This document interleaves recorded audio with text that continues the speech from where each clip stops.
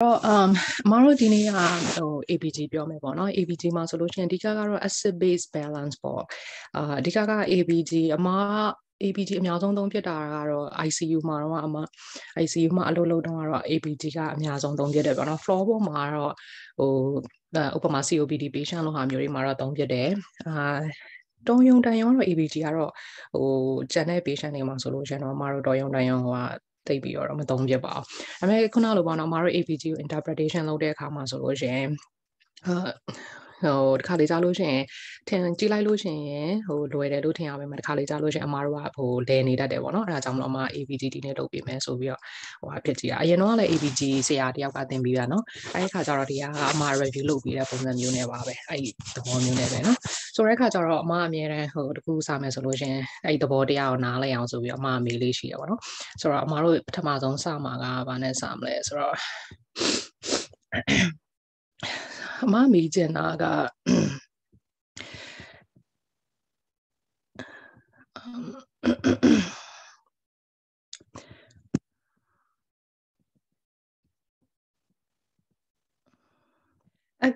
acidemia နဲ့ acidosis ကတူလား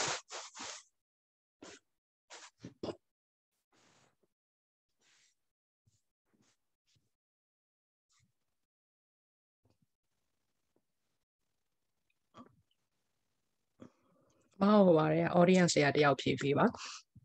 acidemia နဲ့ acidosis ဆိုတာတူလားဘာလို့ဆိုတော့မတို့ကဒီနေ့ acid base balance တွေကိုပြောမှာဆိုတော့ပထမဆုံးသဘောတရားတွေကိုမတို့ကနားလဲထားဖို့လိုတယ်ပေါ့နော်ခါလေးကြားလို့ရှိရင်မတို့စာဖတ်တဲ့အခါဆိုလို့ရှိရင်ဒီ term တွေကအများတန်းတွေ့ရတယ် acidemia တနေရာမှာ acidosis ဆိုတော့အမဟုတ်အဆင်ပြေမဲ့ audio လေးနဲ့ဖြေပြီနော်ဆိုတော့တယောက်တည်းလားနှစ်ယောက်လားတော့မသိ anonymous ကတယောက်က is the same လို့ပြောတယ်တယောက်က yes လို့ပြောတယ်အမသိချင်တာက anybody agree or disagree ဆိုတော့နှစ်ယောက်ကတော့အမကိုပြောသဘောတရားကြအတူတူပဲပေါ့နော်တူတယ်တဲ့ဆိုတဲ့အခါကျကျန်တဲ့သူက agree ဖြစ်တဲ့သူရှိလား disagree ဖြစ်တဲ့သူရှိလားအမကအနည်းဆုံးနောက်ထပ်2ယောက်လောက်ကထပ်ပြီးတော့ support လုပ်ပေးပါပြီးတော့အမသိချင်တာတူတယ်ဆိုလဲဒီမှာတော့တူတယ်ဆိုတော့တူတယ်ပေါ့ထားပါတော့ explanation တော့ဖြစ်နေကြရတော့မလို့ပေါ့မတူဆိုလဲဘာလို့မတူရင်တော့ဘာလို့မတူဆိုတာအမဖြစ်ပေးပါနော်ပြောပေးပေါ့ different word okay different spelling that's right okay different word ဟုတ်တယ် different spelling အဲ့တော့ meaning ကတော့ different meaning လားဒါမှမဟုတ် same meaning လား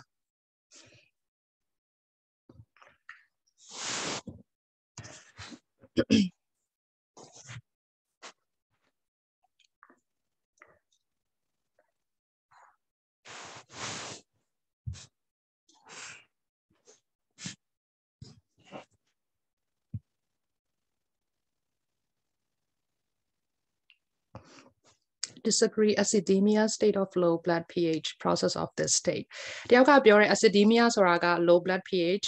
acidosis ဆိုတာက process okay ဆိုတော့different opinions ပေါ့နော်အမသိချင်တာက okay အဲ့ဆိုလို့ရှိရင်အမအဖြေကိုမပေးသေးဘူးနောက်တစ်ခုအမဆက်ပြီးတော့မေးမယ်ပေါ့နော်မေးတဲ့အခါကျအမကထားပါတော့ pH ကို 7.29 PCO2 ကို 32 bicup ကို 17ဘယ်ဟာက acidemia လဲဘယ်ဟာ acidosis လဲ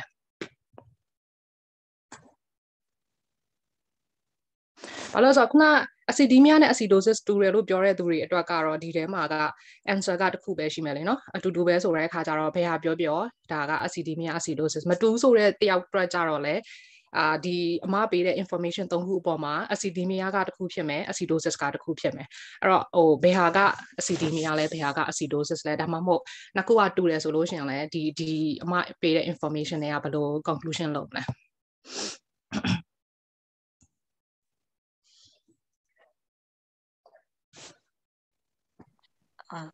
pH is 7.29 က acidosis ဒါက acidosis okay ပြီးတော့ acid ဒီမှာလေးအတွက် acidemia ကရောဘယ်ဟာ acidemia လဲ acidemia က PCO2 လို့ထင်တာပေါ့နော်ဆရာမဟုတ်ကဲ့လို့စားလေဆရာမလို့တော့ခေါ်ကြမလို့ပေါ့နော်ရတယ်ကိစ္စမရှိဘူးအချင်းချင်းပဲဆိုတော့ K လို့ခေါ်လိုက်ရတယ်ဒါမှမဟုတ်ညီမအမရတယ်နော်စာတော့ဆရာဆိုတော့ကိုကလည်းအလောက်ကြီးထီတာမဟုတ်ဘူးဆိုတော့လေအဲဒါကြောင့်ဒါကacidemia ပေါ့နော် so တယောက်က amount တယောက်ကဒါ acidosis တဲ့ carbon dioxide က acidemia တဲ့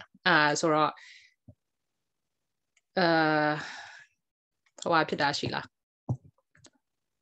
Wow, this is acidosis. This is acidosis or aga. What are you referring to? Like behaga, this is acidosis or behago nyamalila manglila ramdi beha acidosis lo wa chichanalem de. pH less than 7.4 so acidosis. 7. ဒါက okay ဟုတ်ပြီဒါကဒါဖြေတယောက်ကဖြေသွားတာပေါ့နော်ကျန်တဲ့ disagree ဖြစ်တဲ့သူရှိလား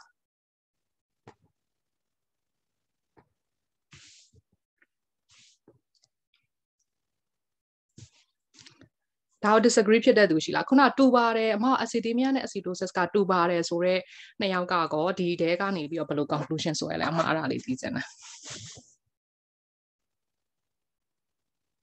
တယောက်ကပြောရဲ 7.29 က acidemia တဲ့ carbon dioxide bicarb decrease က acidosis တဲ့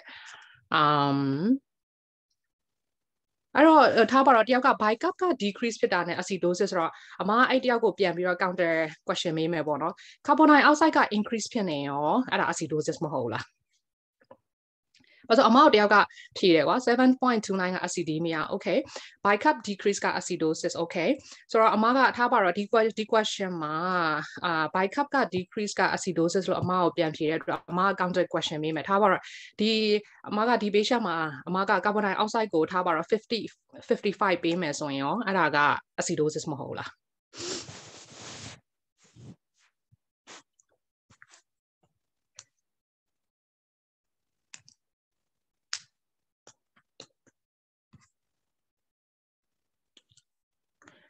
အမမေးတာအောင်နားလဲလားဒါမှမဟုတ်အမမေးတဲ့ဟာကိုဒါတော့မဟုတ်ဘူးဒီလိုတော့မဖြစ်နိုင်ဘူးအဲ့လိုပြောမဲ့သူရှိလား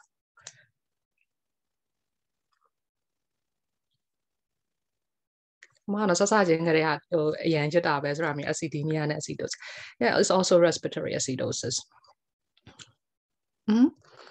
ဆိုတော့အမဟိုဒီမှာအမရှင်းပြခြင်းတဲ့သဘောကဘာလဲဆိုတော့တော်တော်များအမတို့ဟုတ်တယ်စာရီဖတ်တဲ့အခါကျသဘောတရားတွေကိုအမတို့ကတေးချောင်ကွာနားလည်အောင်ဖတ်ရမယ်နော်ဆိုတော့ဒီမှာဆိုလို့ရှိရင် acidemia နဲ့ acidosis ဆိုတာမတူဘူးပေါ့နော် emia ဆိုတာတယောက်ကပြောတဲ့အတိုင်းပဲမှန်တယ် emia ဆိုတဲ့အတွက်ဒါကဟို blood ရဲ့ပေါ့နော် pH ရဲ့ condition ကိုပြောတာ pH ထဲမှာကဒါ acidemia ဆိုတဲ့အတွက် pH ကျနေတဲ့ condition ကိုအမတို့က acidemia လို့ခေါ်တယ် acidosis ဆိုတာကအဓိကဒီဟာ process တခုအဲ့ဒီ process ကဘာကိုဖြစ်စေတဲ့ process ဆိုလဲဆိုတော့ဟို condition ပေါ့နော် body condition မှာက body condition က acidosis ဖြစ်နေတဲ့ condition ကိုဖြစ်စေတဲ့ဒီ process ကိုအမတို့က acidosis လို့ခေါ်အမအဲ့ဒါကိုပြန်ပြီးတော့ထပ်ပြီးရှင်းပြမယ်အဲ့တော့အမကဒီမှာဆိုလို့ရှိရင်ဒီတယောက်ခုနအမရောတယောက်ကညီမလေးတယောက်ဖြည့်ပေးထားတာဆိုလို့ရှိရင်အမဒါလေးကနည်းနည်းဟို answer လေးကမှားနေတယ်ပေါ့နော်ဒီ information ထဲမှာအမဘာ conclude လုပ်လို့ရလဲဆိုတော့ဒါက blood pH က acidemia ဆိုတဲ့အတွက်ဒါက pH က less than ဟို normal pH ကဘယ်လောက်လဲ blood ရဲ့ normal pH ကဘယ်လောက်လဲ 7.3 to 7.45 okay နော်ဒါက less than 7.35 ဆိုတဲ့အတွက်အမတို့ကဒါကိုacidemia လို့ခေါ်လို့ရတယ်ဒါက blood ရဲ့ pH ကိုပဲအမတို့ကပြောတာဒါကြောင့်အမကထားပါတော့တယောက်ကိုအမကဒီ information ကinformation ကထားပါတော့အမက pH တစ်ခုပဲပြောမယ်ဆိုလို့ရှိရင်ဟိုအမကိုတော်တော်များများဖြေကြတယ်ထားပါတော့အမဟိုကလေးတွေကိုဟိုဖြစ်မဲ့စာသင်နေရပါညာဆိုလို့ရှိရင်အမဒီမှာ student တွေကိုလည်းအမတို့ကစာပြန်တင်တာတင်တဲ့အခါကျအမတစ်ခုခုဆိုလို့ရှိရင် okay pH က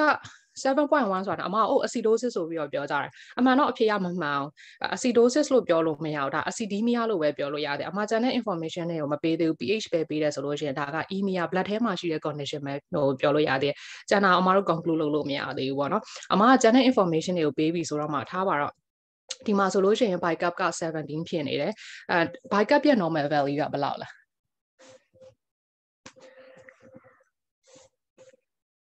22 to 28 Oh yeah 22 to 28တချို့က23 to 28တချို့နေရာတွေမှာ22 to 26အမကပုံမှန်ယူလေးရှိတာကတော့22 to 26တခုခုဟို value တခုပဲအမလိုချင်တယ်ဆိုလို့ရှိရင်အမ24နဲ့ယူတတ်တယ်ပေါ့နော် mid value အနေနဲ့ anyway this is less than 22ပေါ့နော်ဆိုတဲ့အခါကျတော့ဒါက Maroga the state mass solution Diga cause metabolic cause ပေါ့နော်အဲ့တော့ metabolic acidosis လို့ပြောလို့ရတယ်ဘာလို့လဲဆိုတော့ဒီ cause မှာဆိုလို့ရှိရင် metabolic condition ကနေပြီးတော့ metabolic process ကနေပြီးတော့ခုနလိုပေါ့နော် blood pH ကိုကျနေစေတဲ့အတွက်ဒါက metabolic process ပေါ့နော် metabolic process ကဖြစ်စေတယ်ဒါပေါ်တော့အမခုနပြောသလို PCO2 ကPCO2 က60ဖြစ်နေတဲ့အချိန်မှာအမက pH ကို 7.1 လို့ပေးမယ်ဆိုလို့ရှိရင်ဒါကဒီမှာဆိုလို့ရှိရင်ဒါ acidemia ဖြစ်စေတဲ့ process ကဘာလဲဆိုတော့ respiratory process ကနေပြီးတော့ acidemia ဖြစ်စေတာဆိုတော့ respiratory acidosis เนาะအဲ့ဒါဆိုလို့ရှိရင်ဒါအဲ့ဥစ္စာလေးကသူဟာနဲ့သူပေါ့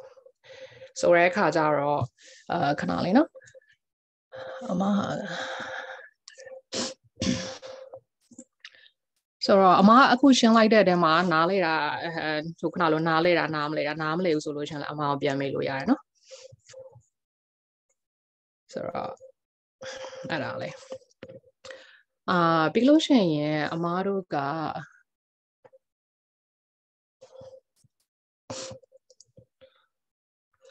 မနောက်တစ်ခုရှင်းပြချင်တာလေခဏလေးအမရဲ့ဟိုစာကကွန်ပျူတာနည်းနည်းဟိုလေးဟန်နေလို့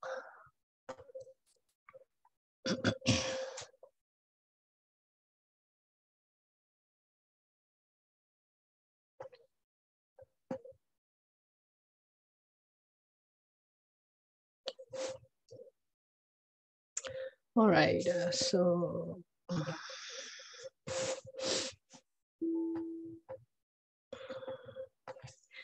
အမတို့က pH လို့ပြောလို့ရှိရင် pH ဆိုတာဘာလဲ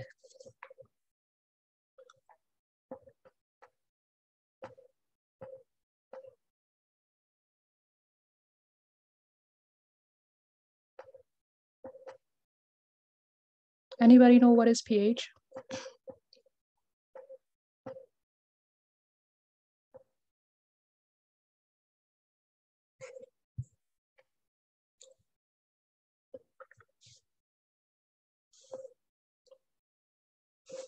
So တကယ်ကြီးအမတို့အဲ့ chemistry မှာလည်းသင်ခဲ့တယ်ပေါ့နော်သေချာကြီးတော့ခုနလိုequation တွေအားလုံးတော့မှတ်မိစရာမလိုဘူးပေါ့တယောက်ကပြောထားတယ် hydrogen pH က hydrogen okay there's a correlation with the pH and hydrogen ပေါ့နော်အဲ့ pH ဆိုတာကဘာလဲဆိုတော့အဓိကnegative logarithm hydrogen ion concentration ပေါ့နော်ဆိုတဲ့အခါကျတော့ဒီမှာအမတို့က negative log ဆိုတဲ့သဘောကဘာလဲဆိုတော့ inverse relationship ပေါ့နော် inverse relationship ဖြစ်တယ်hydrogen concentration နဲ့ inverse relationship ဖြစ်တယ်အဲ့အတွက် hydrogen ion အမားတို့ body ထဲမှာ hydrogen ion production များတယ်ဆိုလို့ရှိရင် pH က decrease ဖြစ်မယ် hydrogen ion က production ဒါမှမဟုတ်အမားတို့က loss ဖြစ်နေမယ်ဆိုလို့ရှိရင် pH က increase ဖြစ်မယ်အဲ့တော့ဒါတွေက pH က decrease ဖြစ်တဲ့ဆို acidemia alkalemia ဆိုတော့ဒီက hydrogen ion ပေါ်မှာအမားတို့အဓိကပြောသွားကြတယ်ပေါ့နော်ဆိုတော့ process အရဆိုလို့ရှိရင်process အရဆိုလို့ရှိရင် acidosis မှာဆိုလို့ရှိရင် acidosis is the process that where you produce increased ion production increased hydrogen ion production ပေါ့နော်alkalosis မှာဆိုလို့ရှိရင် the process where you loss or decrease hydrogen ion production ပေါ့နော်အဲ့ဒါတွေက acidosis နဲ့ alkalosis နဲ့အဲ့ဒါတွေ꿰တယ်ပေါ့နော်ပြီးလို့ရှိရင်အမတို့ငငယ်တုန်းက chemistry မှာသင်ခဲ့တယ် Henderson-Hasselbalch ပေါ့နော် equation ဆိုတာမှတ်မိကြသေးလားမသိဘူး Anybody know what is Henderson-Hasselbalch equation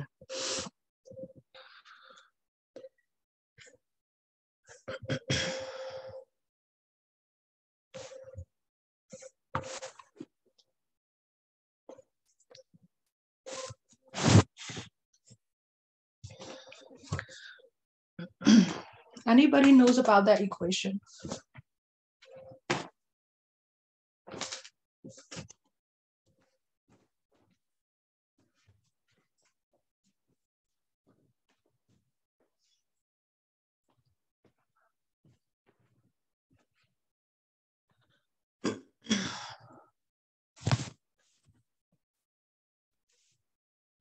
It is for pH calculation.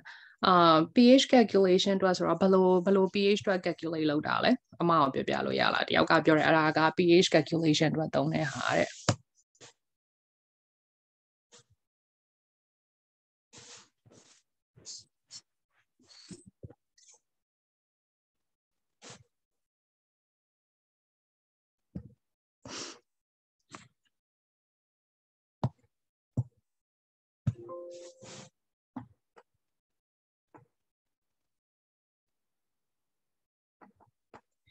ဒီကတော့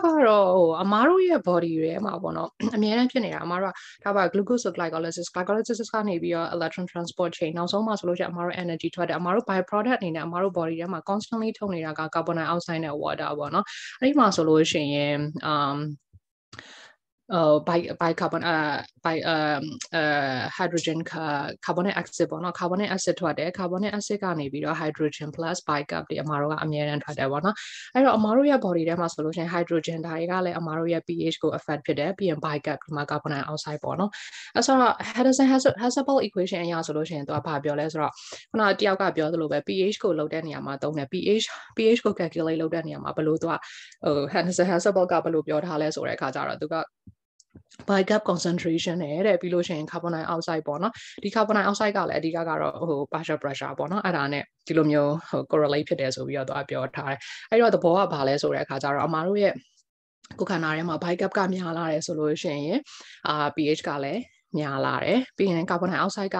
များလာတယ်ဆိုလို့ရှိရင်တော့ pH ကကျသွားတယ်ဒါကြောင့်အမှားတို့ကတစ်ခုခုတွက်တယ်ဆိုလို့ရှိရင်ဒါကိုbicap နဲ့ဆိုလို့ရှိရင်ဒါ same direction သွားတယ်တို့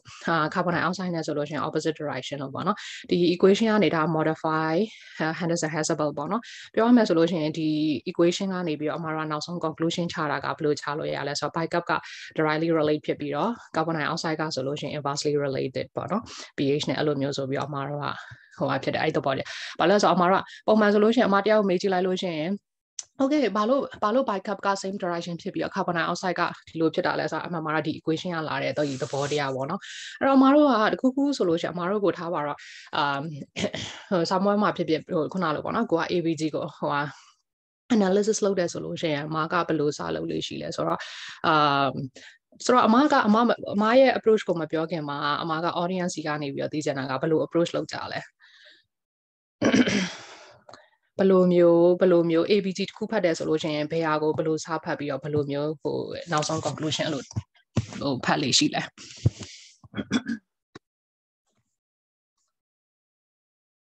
တယောက်ကအမကိုပြောပြလို့ရတယ်နော်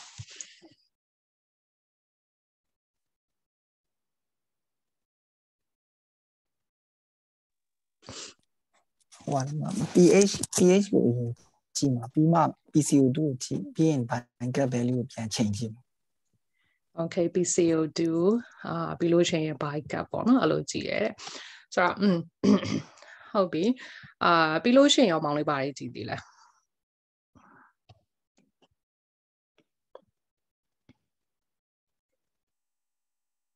ဒါပါတော့အမဒီတွေကနေပြောမောင်လေးပြောလိုက်တာ okay ဒါတွေ conclude လုပ်လိုက်တာမောင်လေး metabolic acidosis ဆိုတာထွက်ပြီးအဲ့ဒီမှာပဲရပ်သွားပြီလားကျန်တာပါတွေထပ်ကြည့်သေးလဲ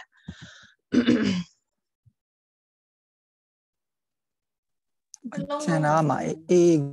gradient လို့ပါလို့တော့အဲ့ဒါတိတ်မကြည့်တတ်ဘူးဖြစ်တယ်Okay ဆိုတော့AA gradient anion gap တယောက်ကအမကိုပြောတယ် anion gap တဲ့ Okay anion gap ကညီမလေးကအမြဲတမ်းကြည့်ရလဲ anion gap ကဘယ်လို case မျိုးဆိုကြည့်ရလဲ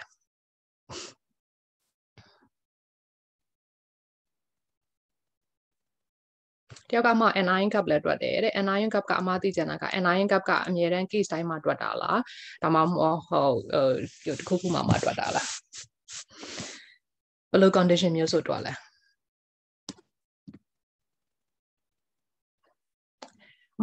တယောက်ကwhat is an ion gap ဆိုပြီးတော့မေးထားတယ်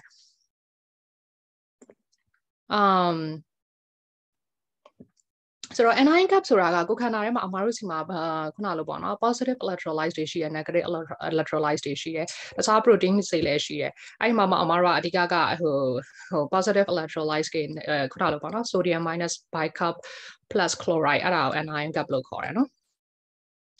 metabolic acidosis cases မှာကြည့်တာmainly ကတော့ဟုတ်တယ်เนาะဒီမှာလေးပြောသလိုပဲ anion gap ဆိုလို့ရှိရင်အမားတို့ metabolic acidosis cases တွေမှာဆိုလို့ရှိရင်အမားတို့ကြည့်တတ်ကြအမားအနေနဲ့ဆိုလို့ရှိရင်အမား anion gap ကိုအမြဲတမ်းတွက်တယ်ဆိုတော့အမား approach လေးကိုပြပြမယ်ပေါ့နော်ခုနပြောသလိုပါပဲ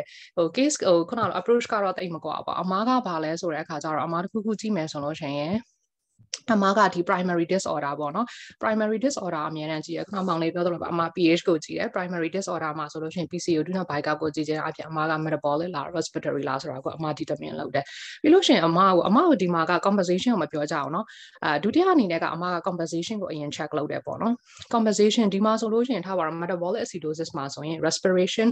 component က respiratory component ကနေပြီးတော့ compensate လုပ်နေလားဆိုတာမျိုးကိုအမကကြည့်ရပေါ့နော်ဒါမှမဟုတ်ထားပါတော့ respiratory ဆိုလဲ metabolic ကဘယ်လောက် compensation လုပ်နေလဲဆိုတာကိုအမကကြည့်တယ်ပြီးလို့ရှိရင်အမခုနညီမလေးပြောသလို anion gap ကအမ metabolic acidosis ဖြစ်ဖြစ် chronic case တွေမှာဖြစ်ဖြစ်ထားပါတော့ primary disorder တစ်ခုခုဖြစ်နေရင်တော့မှအမကအမြဲတမ်း anion gap ကိုတွက်လေးရှိတယ်ဘာလို့ဆိုတော့တစ်ခါလေကြားလို့ရှိရင်complex ဘယ်လိုပြောမလဲ triple problem ဆိုတာတွေရှိတတ်တယ်အရန်ကိုခုနလိုပေါ့နော်chronic disease တွေအရန်ဒီမှာဆိုလို့ရှိရင်အမတို့စီမှာက comorbidities တွေကအရန်များတော့ခါလေကြားလို့ရှိရင် problems ကဒီprocess ကတစ်ခုတည်းမဟုတ်တခါကျရင် process က ongoing process က3ခုလောက်ဖြစ်နေတယ်အဲ့ခါမှာဆိုလို့ရှိရင်ကိုက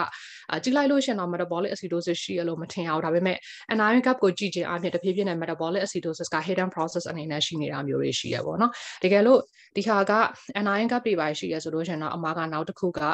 delta ဆိုတာကိုအမကတွက်တယ်ပေါ့နော် delta ဒါတွေအမပြီးလို့ရှိရင်ပြောပြပါ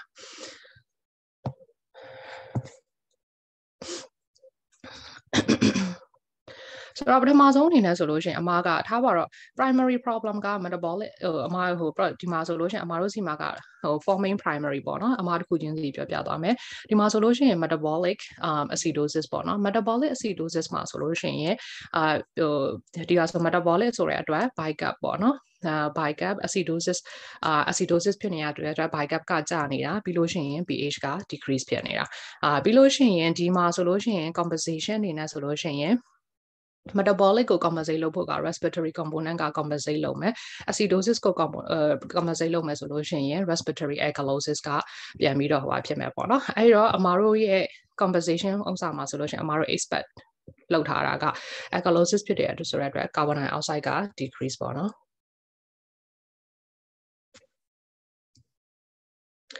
primary problem ဆိုတာကကိုခန္ဓာထဲမှာဒီအဓိကဖြစ်နေတဲ့ main process ကပါလဲ main process ပေါ်မှာခုနလိုအမတို့data ပေါ့နော်တယောက်ကအမအောင်မေးထားတယ် what do you mean by primary problems ဆိုတဲ့အခါကျတော့ဒီအမတို့စီမှာတကယ် underlying process ကဘာဖြစ်နေရလဲအဲ့ဒီပေါ်မှာမူတည်ပြီးတော့ compensation ဆိုတာကဒီထားပါတော့အမခုနပြောသလို metabolic process ကဖြစ်စေတာက acidosis ဖြစ်နေတဲ့ဥစ္စာကိုပြန်ပြီးတော့နောက်ထပ် system တစ်ခုက compensate ပြန်လုပ်မယ်ဆိုလို့ရှိရင်ဒါက respiratory alkalosis က compensation problem အဲ့တော့အဓိကဖြစ်နေတဲ့ problem ရဲ့ပြီးလို့ရှိရင်ဒီဟာပေါ်မှာမူတည်ပြီးတော့နောက်ထပ်ဖြစ်လာတာက compensation ပေါ့နော်အဲ့ဒါ primary နဲ့ compensation ကအဲ့လိုကွာတယ်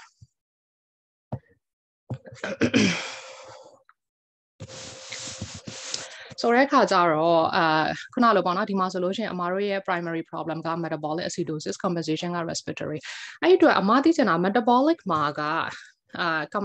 compensation က respiratory alkalosis ဆိုတဲ့အတွက်အဲ့ဒီ compensation ကဘယ်လောက်ဖြစ်တယ်ဆိုတာကိုအမတို့ဘယ်လိုတွက်ကြလဲသိလား how much ဘယ်ဟာက appropriate compensation လဲဘယ်ဟာက partial ဘယ်ဟာက full အဲ့လိုဆိုတာအမတို့ဘယ်လိုသိလဲဒီ metabolic acidosis ဖြစ်နေတဲ့လူတယောက်မှာအမတို့ကသိချင်တယ် respiratory alkalosis ဘယ်လောက်ဖြစ်လဲဆိုတာကိုအမသိချင်တယ်ဒါမှမဟုတ်ပြီးလို့ရှိရင်အမသိချင်တာက partial compensation ဖြစ်နေရလားဒါမှမဟုတ် full compensation ဖြစ်နေရလားအဲ့ဒါဆိုလို့ရှိရင်အမတို့ကဘယ်လိုသိလဲ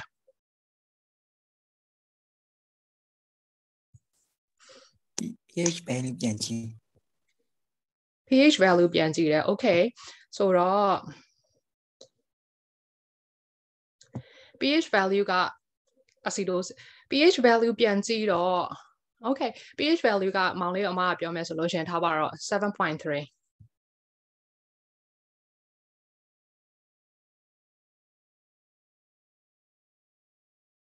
အဲ့ဒါဆိုလို့ရှိရင် compensation ကဘယ်လို conclude လုပ်လို့ရလဲ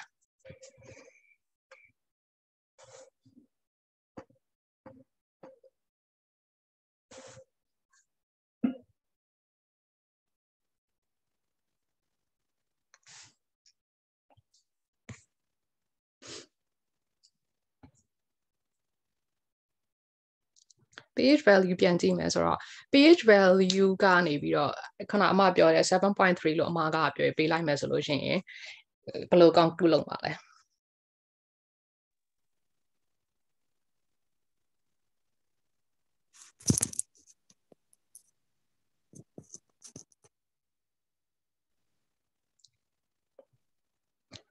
တခြားသိရလူရှိသေးလား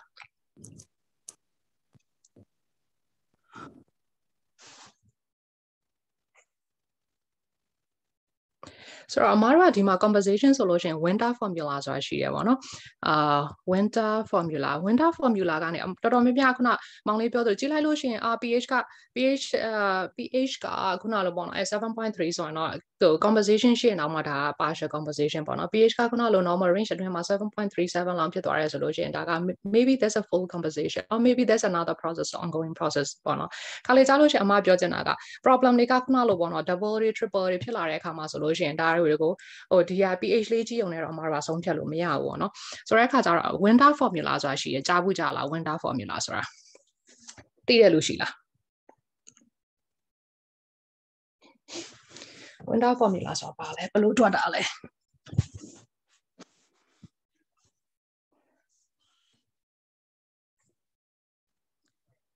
သိရလို့ရှိလားအားလုံးထဲမှာဘယ်လိုပြောမလဲ equation တွေထဲမှာ winter formula တော့မတို့metabolic acidosis ကလည်း common ဖြစ်တော့တော်တော်များများတွက်တယ်လို့တော့မထင်တော့ဘူးเนาะဆိုတော့အဲ formula ကိုသိရလို့ရှိလား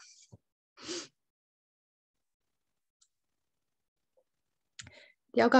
formula မသိဘူးတဲ့သိရလို့ရှိလား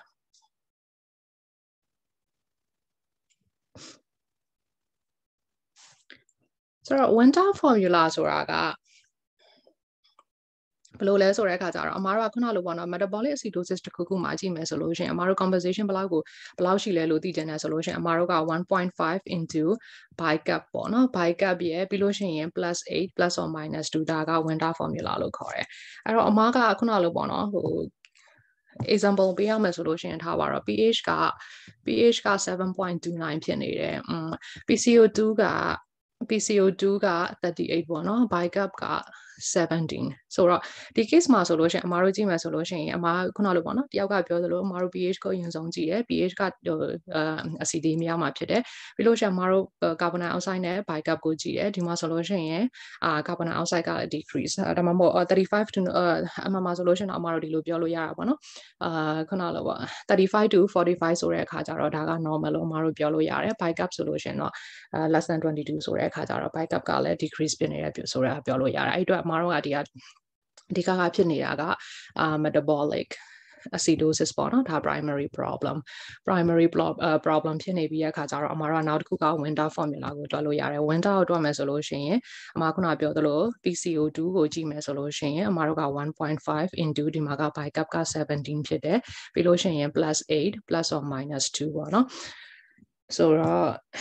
15ခုနှစ်လီ105 plus 8 plus or minus 2ပေါ့နော်ဆိုတော့အမားတို့စီမှာရမယ်ဥစားက15လီ105ဒါ this is a 25.5ဆိုတော့အမားတို့ရဲ့စားကဘာကိုရအောင်လဲဆိုတဲ့အခါကျတော့ 31.5 ကနေပြီးတော့ 35.5 range ထဲမှာရှိရမယ်ပေါ့နော်ဒါကိုပြန်တွက်လိုက်မယ်ဆိုလို့ရှင်ဒါက25ဆိုတော့ဒီမှာ33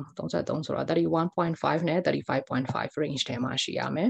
ဆိုတော့အမားတို့ရဲ့ bicap ကဒီမှာ38ဆိုတဲ့အခါကျလို့ရှိရင်တကယ်ကဒီမှာဆိုလို့ရှိရင် component ကဘာလဲဆိုတော့အမားတို့ကဒါ expected range ကဒီလောက်မှဖြစ်တယ်ဒါပေမဲ့38ဆိုတဲ့အခါကျတော့သူ့ရဲ့ component ကဘာဖြစ်လဲဆိုတော့ဒီမှာက respiratory acidosis ကပါဖြစ်နေတယ်ဒါကြောင့်အမားကပြောတာခုနလိုပေါ့နော် pH တစ်ခုလည်းကြည့်မယ်ဆိုလို့ရှိရင် pH ကိုပဲကြည့်မယ်ဆိုဒါ metabolic acidosis လို့ပဲထင်ရတယ်ပေါ့နော်အမားကတကယ်ဒီလို PCO2 ကိုအတိအကျတွက်ကြည့်လိုက်တော့မှ PCO2 ကအမားတို့ကဖြစ်တဲ့နာကတကယ်လို့ composition အနေနဲ့ဆိုလို့ရှိရင်ဒီ range ထဲမှာရှိရမယ်ဒါပေမဲ့ဒီမှာဆိုလို့ရှိရင်ဒါက38ဆိုတဲ့အတွက်အမားတို့ဖြစ်ထားတာတဲ့ expect လောက်ထားတာတက်ကိုများနေတဲ့အတွက် respiratory acidosis component ကပါဝင်နေတယ်ပေါ့နော်ဆိုတော့အဲ့လိုမျိုးအမားတို့တွက်လို့ရတယ်အမတွက်သွားတဲ့ထဲမှာရှင်းတာရှိလားမရှင်းတာရှိလားမရှင်းဘူးဆိုလို့ရှင်လည်းအမဖြစ်လို့ရတယ်နော်မေးလို့ရတယ်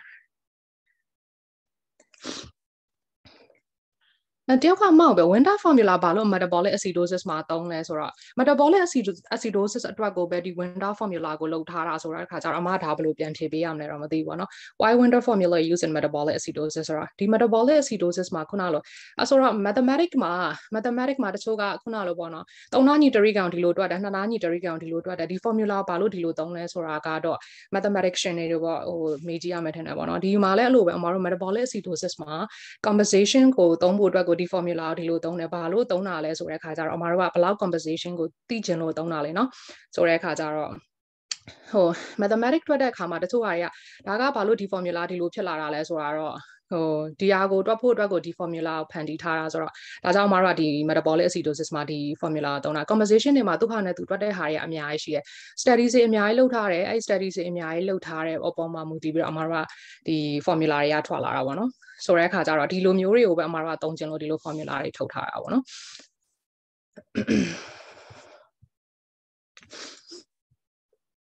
ဆိုတော့ပြီးလို့ရှိရင်နောက်ထပ်ဟိုဟာက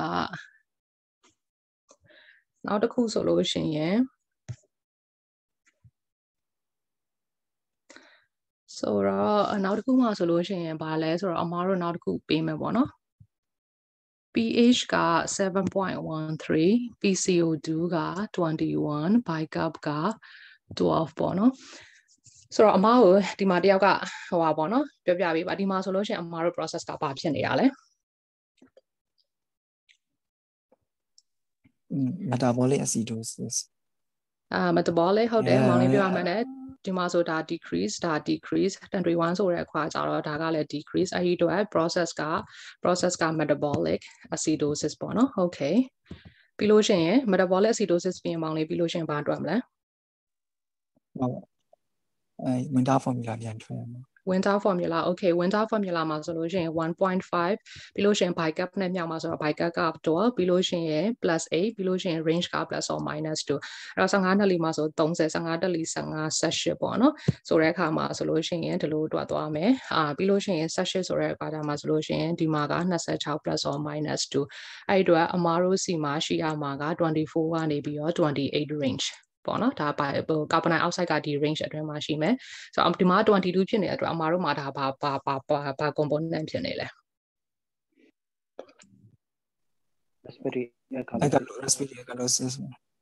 respiratory alkalosis ပါဖြစ်နေတယ်ပေါ့နော်တကယ်လို့ဒါက fully compensated မှာဆိုလို့ရှိရင်ဒီ range အတွင်းမှာရှိရမယ်တကယ်တော့21ဖြစ်နေတဲ့အတွက်ဒါက metabolic ဒီလူနာတယောက်မှာပဲ process ကနှစ်ခုဖြစ်နေတယ် metabolic acidosis လည်းဖြစ်နေတယ်လို့ respiratory alkalosis လည်းဖြစ်နေတယ်ပေါ့နော်ဆိုတော့ပြီးလို့ရှိရင်အမကို clinical scenario ကိုလည်းအမပြပြသွားမယ်ပေါ့နော်ဒါကအခုလောလောဆယ်အမဒီ winter formula ပြောတဲ့အခါမှာအမကချက်ချင်းကို application လုပ်စေချင်တဲ့အတွက်ဒါလေးတော့အမကဟို simple ဟိုဖြစ်တဲ့ဥစ္စာလေးတော့အမအရင်ပြပြသွားတာဆိုတော့နောက်တစ်ခုအမပြောမယ်ပေါ့နော်ဆိုတော့အမတို့ကပထမဆုံးဟာမှာဆိုလို့ရှိရင် metabolic acidosis နဲ့ respiratory acidosis ဒုတိယ case မှာကအမတို့ patient မှာ metabolic acidosis နဲ့ respiratory alkalosis alright နောက်တစ်ယောက်မှာဆိုလို့ရှိရင် pH က 7.3 ပေါ့နော် PCO2 က 35ပြီးလို့ရှိရင် bicarb က 19ဒါဆိုလို့ရှိရင်အမတို့ဘယ်လို conclude လုပ်မလဲ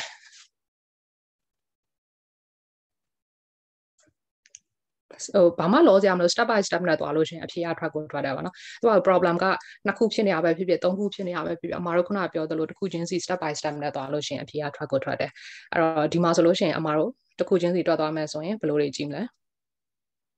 metabolic acidosis ပဲ metabolic เนาะဒါက decrease ဖြစ်တယ်ဒါက decrease ဖြစ်တယ်ပြီးလို့ရှိရင်35 45ဆိုတဲ့အတွက်ဒါကတော့ normal range အတွင်းမှာရှိတယ်ဒါဆိုလို့ရှိရင်ဒါက metabolic acidosis metabolic acidosis အတွက်အမတို့ကနောက်တစ်ခုကဘာတွေ့မလဲ metabolic acidosis ဖြစ်နေတာက primary problem ပြီးအမတို့က compensation မှာတွေ့မယ်ပေါ့နော်အဲ့တော့နောက်တစ်ခုကနောက်တစ်ဆင့်အမတို့ဘာကိုတွေ့မလဲ winter formula အမဟိုပါနော်ဒါကိုဟိုကတခါလေကြောက်လို့ရှိရင်အမကတည့်ရတာနဲ့တမင်တခါလေကြောက် repetition အနေနဲ့ဟိုဖြစ်တာเนาะအဲ့ဒါမှမှတ်မိမှာမဟုတ်တော့ဘာလို့လဲဆိုတော့ခါလေကြောက်လို့ရှိရင် formula တွေကအခုပြောလို့ရှိရင်သိတယ်ဆိုပေမဲ့နောက်ဆိုလို့ရှိရင်ခဏနေမေးသွားတတ်လို့အဲ့ winter formula မှာဆိုရင်အမတို့ကဘယ်လိုတော့မှာလဲ 18 into bicarb 1.5ပေါ့နော်အဓိက 1.5 ပြီးတော့ bicarb ရဲ့ပြီးလို့ရှိရင် bicarb +8 +or -2 ဆိုတော့အမားတို့စီမှာက bike up ကဒီမှာ19ပေါ့နော် 1.5 into 19 plus 8 plus or minus 2ပေါ့နော်15ကိုလီ135ဆိုတော့15တက်လီ15ဆိုတော့28 plus 8 plus or minus 5 36ပြီးလို့ရှိရင်အဲ့တော့အဖြေကအမားတို့ဟာကဘာရှိရမလဲဆိုတော့ 34.5 range နဲ့ 38.5 range အတွင်းမှာရှိရမယ်ပေါ့နော်ဆိုတော့အမားတို့ရဲ့ PCO2 ကဆိုတော့ဒီမှာကအမားတို့ဟာ35မှာဆိုတော့ဒါက compensation ရှိရပေါ့နော် compensation ဖြစ်နေတယ် no ပြီးလို့ရှိရင်ဒီလိုမှာဆိုလို့ရှိရင်ဒါ compensation ရှိရပြီးလို့ရှိရင်ဒါ respiratory component အနေနဲ့ derangement မရှိဘူးပေါ့နော် respiratory ဥစ္စာမှာacidosis ဖြစ်နေတာမျိုးလည်းမရှိဘူး alkalosis ဖြစ်နေတာလည်းမရှိဘူး compensation ရှိရဒါပေမဲ့အမားတို့ရဲ့ pH က normal range အတွင်းမှာမရှိရတဲ့အတွက်အမားတို့ကဒါကို partial compensation ရှိတယ် no metabolic derangement အဲ့လိုမျိုးပြောလို့ရတယ်ပေါ့နော်အဲ့တော့ဒီ case မှာ conclude လုပ်မယ်ဆိုလို့ရှိရင် metabolic acidosis with partial compensation no respiratory derangement ပေါ့နော်ဆိုတော့အဲ့လို step by step သွားလို့ရှိရင်miss ဖြစ်စရာလည်းမရှိဘူးမှားစရာလည်းမရှိဘူးပေါ့နော်ဆိုတော့နောက်တစ်ခုကဒါအမားတို့ကဒါ metabolic acidosis case တွေမှာဆိုလို့ရှိရင်အမားတို့အဲ့လိုတွက်တယ်ပေါ့နော်နောက်တစ်ခုကကျတော့အမားတို့မှာကဘာလဲဆိုတော့ metabolic alkalosis metabolic alkalosis ပေါ့နော်ဒါက primary problem ပေါ့ကိုခန္ဓာထဲမှာဆိုလို့ရှိရင်ဒါက bicap တွေများနေတာပဲဖြစ်ဖြစ်ဒါမှမဟုတ်hydrogen loss ဖြစ်နေတာပဲဖြစ်ဖြစ်ဒါတွေဆိုလို့ရှိရင်ဒါကအမားတို့ metabolic alkalosis ပေါ့ဥပမာထားပါတော့လူတစ်ယောက်ကအရန်ကိုအရန်အန်နေတဲ့အခါမှာဆိုလို့ရှိရင်အမားတို့ကacids ပေါ့နော် stomach acid တွေ loss ဖြစ်နေရဆိုလို့ရှိရင်ဒါမျိုးတွေမှာဆိုလို့ရှိရင်အမားတို့ alkalosis ပြီးလို့ရှိရင် metabolic process ဆိုတဲ့အတွက်ဒါ metabolic alkalosis ပေါ့နော်ပြီးလို့ရှိရင်အမားတို့က compensation ဖြစ်မယ်ဆိုလို့ရှိရင် metabolic process ကို compensation က respiratoryပြီးလို့ရှိရင် alkalosis ကို compensation ပြန်လုပ်မှာ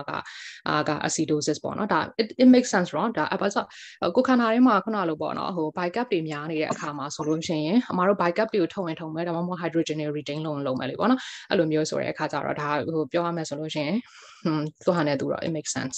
ဆိုတဲ့အခါကျတော့ဆိုတော့ metabolic မှာဆိုလို့ရှိရင်အမားတို့ရဲ့ problem အရာဆိုလို့ရှိရင်အဓိက bicap alkalosis ဖြစ်နေတဲ့အခါမှာဆိုလို့ရှိရင် bicap ကများနေတဲ့ဥစ္စာမျိုးပြီးလို့ရှိရင် pH ကလည်းဒါကြောင့်များနေတာမျိုးအဲ့တော့ compensation ပြန်လုပ်ဖို့က respiration ပေါ့နော် respiration ရဲ့ component ကဘာလဲဆိုတော့ဒါ PCO2 ကိုပဲcontrol လုပ်နိုင်တာပေါ့နော်အဲ့တော့ acidosis ဆိုတဲ့အတွက်ကြောင့်ဒါ PCO2 ကများဖို့အမားတို့မျှော်လင့်တယ်လူနာတယောက်မှာ bicap ကများနေတဲ့ alkalosis ဖြစ်နေပြီဆိုလို့ရှိရင် compensation အနေနဲ့တော့အမားတို့ carbon dioxide ကိုခန္ဓာကညှင့်တင်ဖို့ပေါ့နော် respiratory component ကနေပြီးတော့ carbon dioxide ကိုပြန်ပြီးတော့ retain လုပ်ပြီးတော့ပြန်ပြီးတော့compensate လုပ်တတ်တယ်ပေါ့နော်ဆိုတဲ့အခါကျတော့ဒီမှာလည်းအဲ့လိုပဲခုနကတော့အမားတို့ winter formula တွက်ပြီးတော့ဘလောက်ရှိရမယ်ပေါ့နော်ဒါအမားတို့ရဲ့ expected ဖြစ်နေရမယ် carbon dioxide ကဒီလိုတွက်တယ်ဒီမှာအမားတို့ကဘလောက်လဲဆိုတဲ့ဟာကိုဘယ်လိုတွက်ကြလဲတွက်တဲ့ဟာရှိလား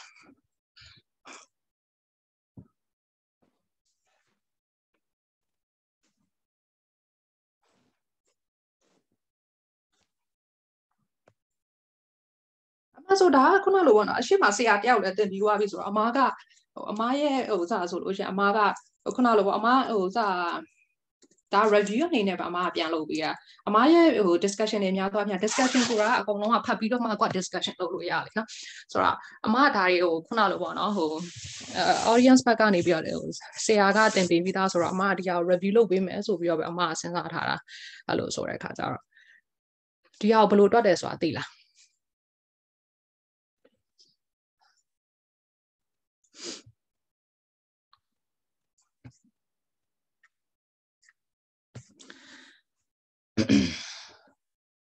အဲ့ဆိုမသိဘူးလို့ပဲအမယူဆလိုက်မယ်နော်ဆိုတဲ့အခါကျတော့ဘယ်လိုတွက်လဲဆိုတဲ့အခါကျတော့ဒီမှာဆိုလို့ရှိရင်အမတို့ရဲ့ဒီ compensation ပေါ့နော်ဒီ PCO2 အမတို့ကလိုချင်တယ်ဆိုလို့ရှိရင်40ဖြစ်တယ်ပြီးလို့ရှိရင် 0.7 ပြီးလို့ရှိရင် delta bicap နဲ့အမတို့ကဒီလိုမျိုးတွက်တာမျိုးတွေရှိရပါတော့ဆိုတဲ့အခါကျတော့ဒီမှာအမ scenario လေးတွေပေးမယ်ဆိုတော့ scenario မှာဆိုလို့ရှိရင်ဘာလဲဆိုတဲ့အခါကျတော့ pH က7.51 PCO2 က59 bicap က 45ဒီမှာအမားနဲ့အတူတူလိုက်တွက်ပေးပါတယောက်ယောက်ဒီမှာဒီ information อ่ะဆိုလို့ရှိရင်ဒီ process ကဘာဖြစ်နေရလဲ metabolic alkalosis okay ဆိုတော့ဒါက increase ဖြစ်နေတယ်ပြီးလို့ရှိရင်ဒါက increase 45 to 60ဆိုတော့မောင်လေးပြောတာက metabolic alkalosis okay alkalosis ပြီးလို့ရှိရင်အမားတို့ခုနပြောသလိုဆိုလို့ရှိရင် PCO2 ကအမားတို့ဘယ်လိုတွက်မလဲဆိုတော့ PCO2 ကို42ပြီးလို့ရှိရင် 0.7 delta by cap delta by cap ဆိုတဲ့သဘောကဘာလဲဆိုတော့ delta by cap ဆိုတာအမားတို့ပေါ့နော်ဒီ measure လုပ်လို့ရတဲ့ by cap ထဲကနေပြီးတော့အမားတို့ရဲ့ဒီ normal value ကိုnormal value နဲ့ကွာခြားချက်ပေါ့နော်ဆိုတဲ့အခါကျတော့အမားတို့က by cap ကဒီမှာ45ဖြစ်နေတယ်ဆိုလို့ရှိရင် delta by cap ဆိုတာဒီမှာအမားတို့ measure လုပ်လို့ရတာက45အမားခုနပြောသလို by cap ကခုနလို23 to 28 22 to 23 to 28 ယူရာရှိရ22 to 26 ယူရာရှိအမားအနေနဲ့ဆိုအမား22 to 26 ယူရာများတယ်ပေါ့နော်ဆိုတော့ mid value အနေနဲ့ဆိုအမကဒီမှာတစ်ခုခုတွားရမယ်ဆိုလို့ရှိရင်24ထွက်ဟိုဒါ by cap ရဲ့ value အမ24လို့ယူရများတယ်ပေါ့နော်ဆိုတော့အခါကျတော့ဒီမှာက40 plus 0.7ပေါ့နော်ဆိုတော့အခါကျတော့ဒီမှာ121ပေါ့နော်ဆိုတော့ဒီလိုမျိုးပေါ့40 plus ဆိုတော့အမတို့ဒီမှာဆိုလို့ရှိရင်40ပြီးလို့ရှိရင်ပြောမလေးပြော14.7 okay ဆိုတော့54.7ဒါအမားတို့ရဲ့ PCO2 က compensation တာတကယ်လို့ဟိုအကုန်လုံးပြပေါ့နော် full compensation တာရှိရမယ်ဆိုလို့ရှိရင်ဒီလောက်နေပါဖြစ်ရမယ်ပေါ့နော်ဆိုတော့အမားတို့ဒီမှာကြည့်လိုက်တဲ့အခါမှာအမားတို့ PCO2 ကဘာဖြစ်လဲ59အဲ့တော့ညာဆိုတဲ့အခါကျတော့အမားတို့စီမှာဆိုလို့ရှိရင်ဒါကညာနေတဲ့အခါဆိုတော့အမားတို့ဘယ်လို conclude လုပ်ရလဲဆိုတဲ့အခါကျတော့ဒီဟုတ်တယ်နော်ဆိုတော့ဒီမှာက respiratory acidosis ပါဖြစ်နေတာအဲ့တော့ဒီမှာဆိုလို့ရှိရင် metabolic alkalosis ပြီးရင် respiration ကသူက compensate တော့အလုပ်နေတယ် it's trying to compensate ဘာပေမဲ့နည်းနည်းလွန်သွားတဲ့အခါဆိုလို့ရှိရင် respiratory acidosis component ကဝင်သွားတယ်ပေါ့နော်အဲ့ဒါဆိုတော့ဒီကောင်မှာဆိုလို့ရှိရင်သူက double problem ဖြစ်သွားပါအမှခါကျရင် body တွေကလည်းသူကတော့ try လုပ်တာပေါ့နော်ဟိုဒီဟာကိုပြဿနာကိုဖြေရှင်းဖို့လုပ်တာဒါပေမဲ့ဖြေရှင်းဖို့လုပ်ရင်ခါလေကြာရင်လောက်တာလွန်သွားတဲ့အခါမှာဆိုလို့ရှိရင်နောက်ထပ်ပြဿနာတစ်ခုဝင်သွားတာမျိုးတွေရှိတတ်တယ်ပေါ့နော်ဆိုတဲ့အခါကျအမားတို့ကဒီမှာဆိုလို့ရှိရင် metabolic acidosis metabolic alkalosis ပြီးသွားပြီနောက်တစ်ခုဆိုလို့ရှိရင်အမားတို့မှာက respiratory acidosis က let's say that's the primary problem ပေါ့နော်ဒီမှာဆိုလို့ရှိရင်အမားတို့က respiration problem ကအဓိကဖြစ်တယ်ဒါပါတော့ COPD လို့ patient မျိုးမှာပေါ့နော်ခါလေးကြလို့ရှိရင်တို့ကကာဗွန်ဒိုင်အောက်ဆိုက်ကိုမထုံနိုင်ဘူးကာဗွန်ဒိုင်အောက်ဆိုက် retention တွေဖြစ်တယ်ကာဗွန်ဒိုင်အောက်ဆိုက်တွေများတဲ့အခါမှာဆိုလို့ရှိရင်ဒါက blood ထဲမှာဆိုလို့ရှိရင် pH ကကျတယ် acidemia ဖြစ်တယ် respiration ကအဓိက problem ဖြစ်တဲ့အတွက်ဒါကိုအမားတို့က respiratory acidosis လို့ခေါ်တယ် respiratory acidosis မှာဆိုလို့ရှိရင်အမားတို့ရဲ့ compensation mechanism ကဘာဖြစ်မလဲ metabolic alkalosis ဟုတ်တယ်နော် metabolic alkalosis ဟုတ်တယ်ဆိုတဲ့အခါမှာဆိုလို့ရှိရင်အမားတို့ကဒီမှာဆိုလို့ရှိရင် respiration မှာအမားခုနပြောတဲ့အတိုင်း carbon dioxide က increase ဖြစ်ပြီးတော့ pH က decrease ဖြစ်တယ်အဲ့ compensation မှာ body က by cap ကို retain လုပ်ဖို့ကြိုးစားမယ်ပေါ့နော်အဲဆိုတဲ့အခါကျတော့အဲ့လိုမျိုးအဲ့တော့ဒီမှာလည်းအဲ့လိုပဲ compensation ကဘလောက် compensation ဘလောက်ဆိုလို့ရှိရင် appropriate ဖြစ်တဲ့ခေါ်ပြီးတော့ဘလောက်ဆိုလို့ရှိရင် appropriate လို့အမားတို့သတ်မှတ်လို့ရတယ်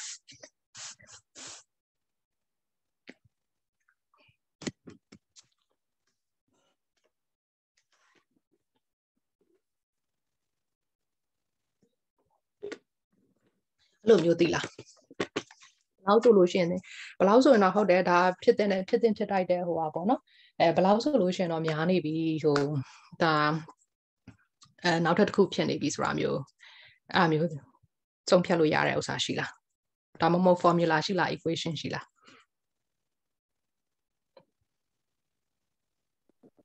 မသိဘူး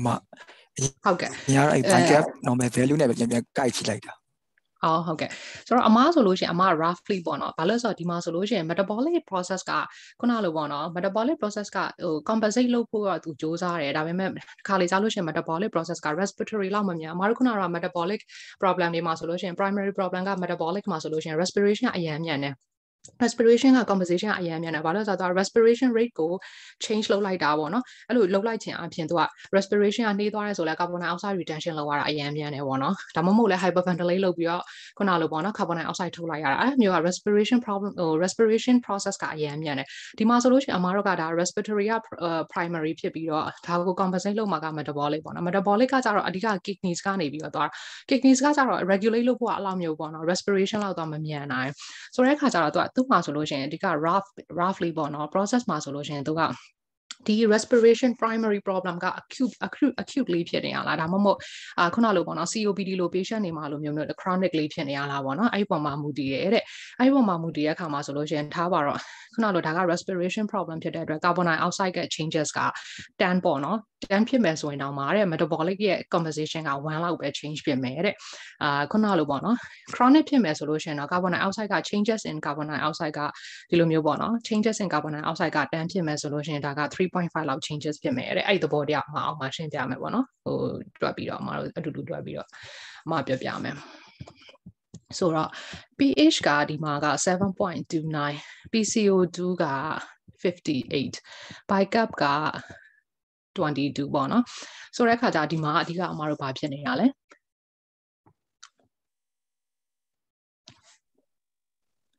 respiratory acidosis မှာ pH ကျတယ် bicap က normal bicap က okay ဆိုတော့ဒီမှာဆိုလို့ရှိရင်အမဆိုလို့အမတစ်ခုချင်းစီသွားမယ်ဆိုအမအမြဲတမ်း marker လေးဒီလိုထည့်ပေါ့နော်ဘာလို့ဆိုတော့ somewhere မှာဆိုလို့ရှိရင်ခါလေးကျရင် double problem triple problem နဲ့ဆိုလို့ရှိရင်ရောပါဆိုတော့အဲ့တော့ 7.29 ဆို decrease ဖြစ်တယ်35 to 45ဆိုတာဒီဥစားဖြစ်တယ်ဒါက normal အဲ့တော့မောင်လေးပြောသလိုပဲ respiratory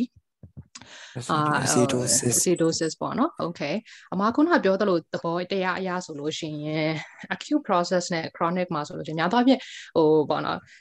clinical scenario ကလည်းပေးပြီးသားပေါ့နော်ဆိုတဲ့အခါကျတော့တကယ်လို့ဒါက acute process တာဆိုလို့ရှိရင်ထားပါတော့ PCO2 ရဲ့ value ကအမကဟိုခုနလို35 to 45ဆိုတော့ mid range အရာဆိုလို့ရှိရင်အမတို့ကတွက်လို့လွယ်အောင်ဆိုပြီးတော့40နဲ့ယူလိုက်တာများတယ်ဒီမှာဆိုလို့ရှိရင်ထားပါတော့58ဆိုတဲ့အတွက်အမတို့က roughly around 60လို့ယူလိုက်လို့ရတယ်ပေါ့နော်အဲ့တော့40 to 60ပြောင်းဖို့ဆိုလို့ရှိရင်ထားပါတော့အမတစ်ဆင့်ချင်းစီတွက်ပြသွားမယ်40 50 60အဲ့တော့ဒီမှာ10 changes ဒီမှာ10 changes total မှာဆိုလို့ရှိရင်ဒါ20ပေါ့နော်အမပြောနားလဲလားမသိဒါဆိုလို့ရှိရင်40ကနေ60ဆိုလို့ရှိရင်20ပေါ့နော်အဲ့တော့အမခုနပြောထားသလို10 changes ဖြစ်သွားတိုင်းဟိုထားပါတော့ acute process မှာဆိုလို့ရှိရင်1ပေါ့နော်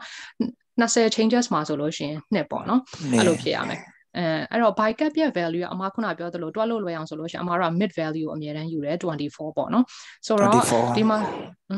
24ကနေပြီးတော့တကယ်လို့2က metabolic alkalosis ဖြစ်တဲ့အတွက်2ကများနေရမယ်ပေါ့နော်အဲ့အတွက်26ကရှိနေရမယ်ရှိတဲ့နာက bicap က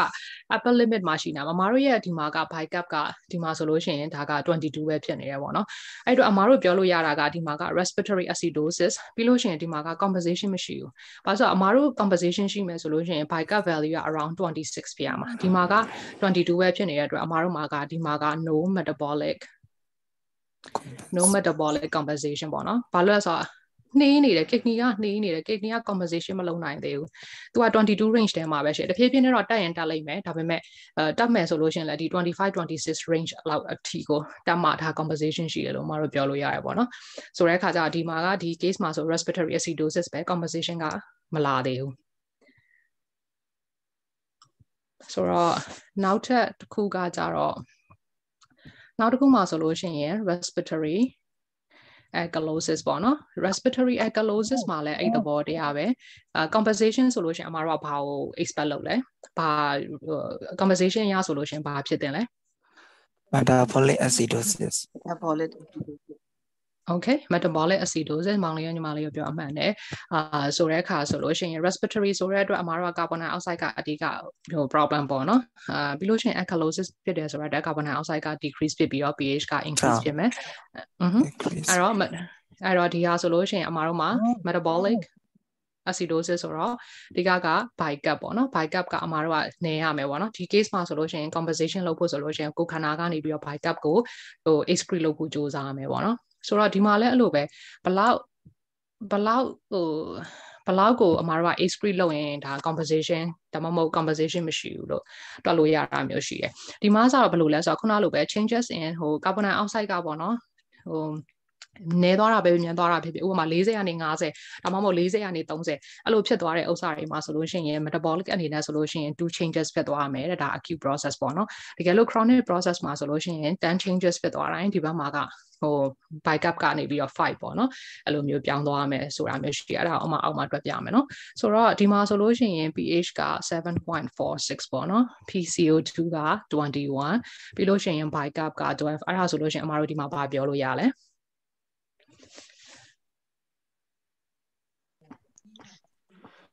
ဆိုမှာ pH တက်တယ် CO2 ကကျတယ် respiratory alkalosis ဘိုင်ကပ် ဘိုင်ကပ်ကကျကြားတယ်နော် bicap ကကြားတယ်ဆိုတော့အခါကျအမားတို့ကစဉ်းစားမှာဒီ respiratory alkalosis မှာဆိုရင်အမားတို့မျှော်လင့်ထားတာလဲ bicap ကကြားရမယ်ဟုတ်တယ်နော်အမားတို့ရဲ့ body က compensation ရှိမယ်ဆိုလို့ရှိရင် bicap ကကြားနေရမယ်လေကြားမယ်ဟုတ်တယ်ဒါပေမဲ့အမားတို့သိရမှာ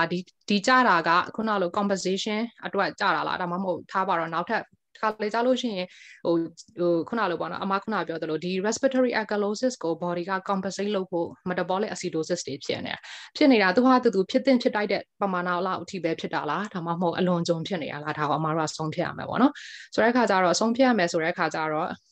ဒီမှာဆိုလို့ရှိရင်ဒါ PCO2 က21ပေါ့နော်အဲ့တော့အမားတို့ရဲ့ normal value က40ကနေပြီးတော့20အထိကျသွားတယ်ပေါ့နော်40ကနေ20အထိကျတယ်ဆိုလို့ရှိရင်ထားပါတော့အမခုနပြောသလို10ကျတယ်ဆိုလို့ရှိရင် bicap ကနေပြီးတော့2 changes ပေါ့နော် bicap က plus or minus လို့အတက်အကျ2ဖြစ်ရမယ်ခုန5ကကြတော့မောင်လေးပြောတာဒီ chronic ကိုပြောတာလား chronic ဟုတ်တယ် chronic ဆို5ပေါ့အဲ့တော့ဆိုတော့ဒါဆိုလို့ရှိရင် acute က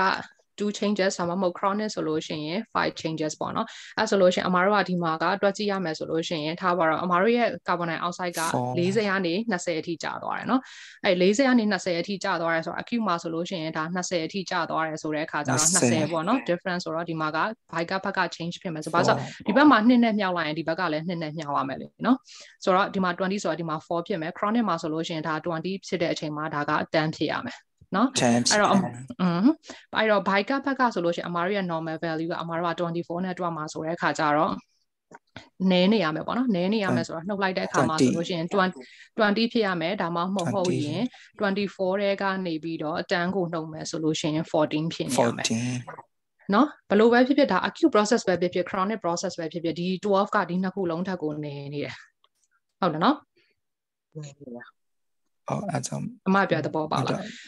နော်အဲ့တော့နည်းနေတဲ့ခါကျတော့အမတို့ကဘယ်လို conclude လုပ်လို့ရလဲဆိုတော့ဒီလူနာမှာဆိုလို့ရှိရင် metabolic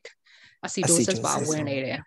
နော်ဘာလို့ဆိုတော့ဒီ range ဒါအမတို့ရဲ့ expected range ကဒီရမှာပေါ့နော်ထားပါတော့ဒီ patient ရဲ့ဥစ္စာက14ထားပါတော့ bicap က14ဆိုတော့အမကပြောလို့ရသေးတယ်ဟုတ်ပြီဒီဟာမှာကသူ့ရဲ့ problem က chronic က respiratory alkalosis ဖြစ်နေတဲ့အတွက်ဒါက body က compensate လုပ်နေတယ်လို့ပြောလို့ရတယ်အဲ့အတွက် metabolic derangement မရှိဘူးဒါက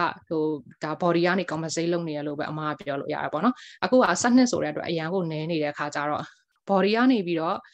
compensate လုပ်ဖို့ကိုစူးစမ်းရင်နဲ့ acidosis ဘက်ပါဝင်သွားတယ်အဲ့အတွက်သူမှာက double problem ပေါ့နော် respiratory alkalosis လည်းဖြစ်တယ် metabolic acidosis လည်းဖြစ်နေတယ်ဆိုတော့ဒီခုနလူနာပေါ့နော်ခုနလူနာကဒီလူနာပေါ့နော်ဒီလို problem နှစ်ခုဖြစ်နေတဲ့လူနာဘယ်လို case မျိုးမှာတွေ့ရတတ်လဲသိလားထားပါအမ clinical scenario ပါအမပေးလို့ရတယ်ထားပါတော့ဘယ်လိုလူမျိုးလဲဆိုတော့35 years old female presented with tinnitus ပေါ့နော် tinnitus နဲ့လာတယ် lethargy နဲ့လာတယ်ပြီးလို့ရှိရင် tachycardia နဲ့လာတယ်ပြီးလို့ရှိရင် ABG ဆက်လိုက်တဲ့အခါမှာ respiratory alkalosis ရဲ့ပြီးရင် metabolic acidosis ရဲ့ဖြစ်နေတယ်အဲဆိုလို့ချင်းဒါဘယ် case မျိုးမှာတွေ့ရတယ်လဲသိလား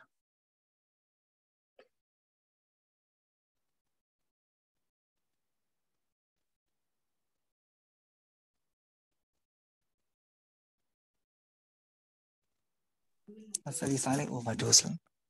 That's right very good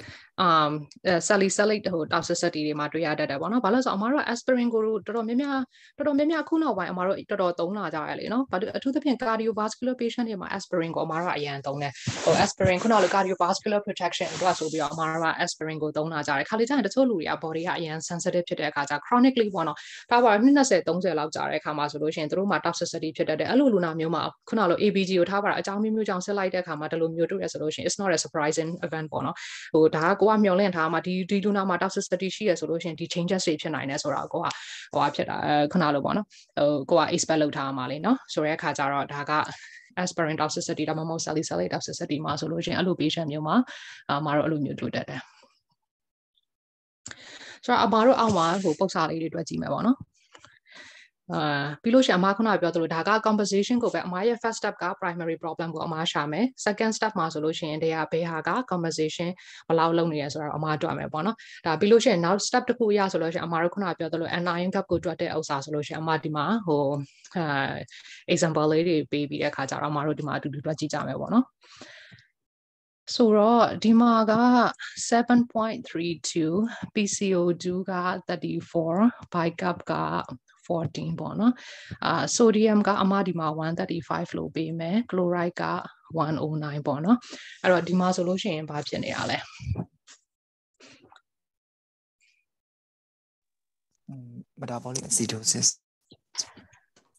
metabolic acidosis ဆိုတော့အမတို့ step by step တွက်ကြည့်ကြမှာပေါ့နော်ဒီမှာဆိုလို့ရှိရင်ဒီကောင်က decrease ဖြစ်တယ်ဒါက35 to 45ဆိုတော့ဒါ normal range 45 normal ပြီးတော့ bicap က decrease ပေါ့နော်အဲ့တော့မောင်လေးခုနပြောသလို metabolic acidosis အဲ့တော့အမတို့ composition ကိုဘယ်လိုတွက်မလဲ winter formula နဲ့တွက် okay မှတ်မိသေးလား winter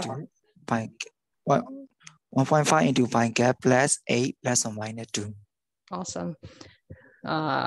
ဆိုတော့ဒီမှာဆိုလို့ရှိရင်15နဲ့14နဲ့ဆိုလို့ရှိရင်15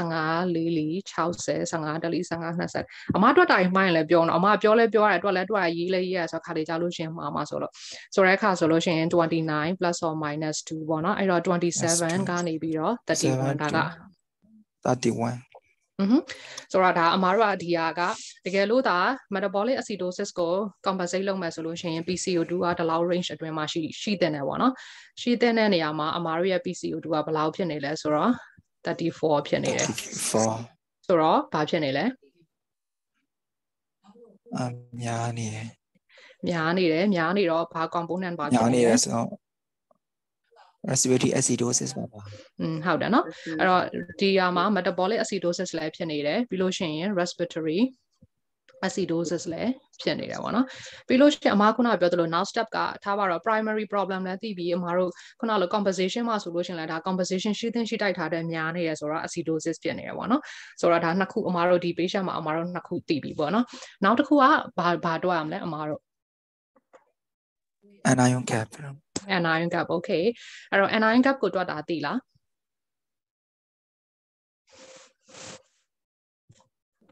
sodium plus potassium minus chloride plus bicap အမတို့က potassium ကိုတော့ဟိုတော်ရုံထည့်မတွက်ကြဘူးပေါ့နော် potassium ကများသောအားဖြင့် intracellular ထဲမှာရှိတာများတယ်ဆိုပြီးတော့အမတို့ကများသောအားဖြင့် anion gap ကိုတွက်မယ်ဆိုလို့ရှိရင်အမတို့က sodium minus မောင်လေးခုနပြောသလို chloride plus bicap ပေါ့နော်ဆိုပြီးတော့အမတို့ကတွက်ကြတယ် potassium ကဘာမှတွက်လဲဆိုတော့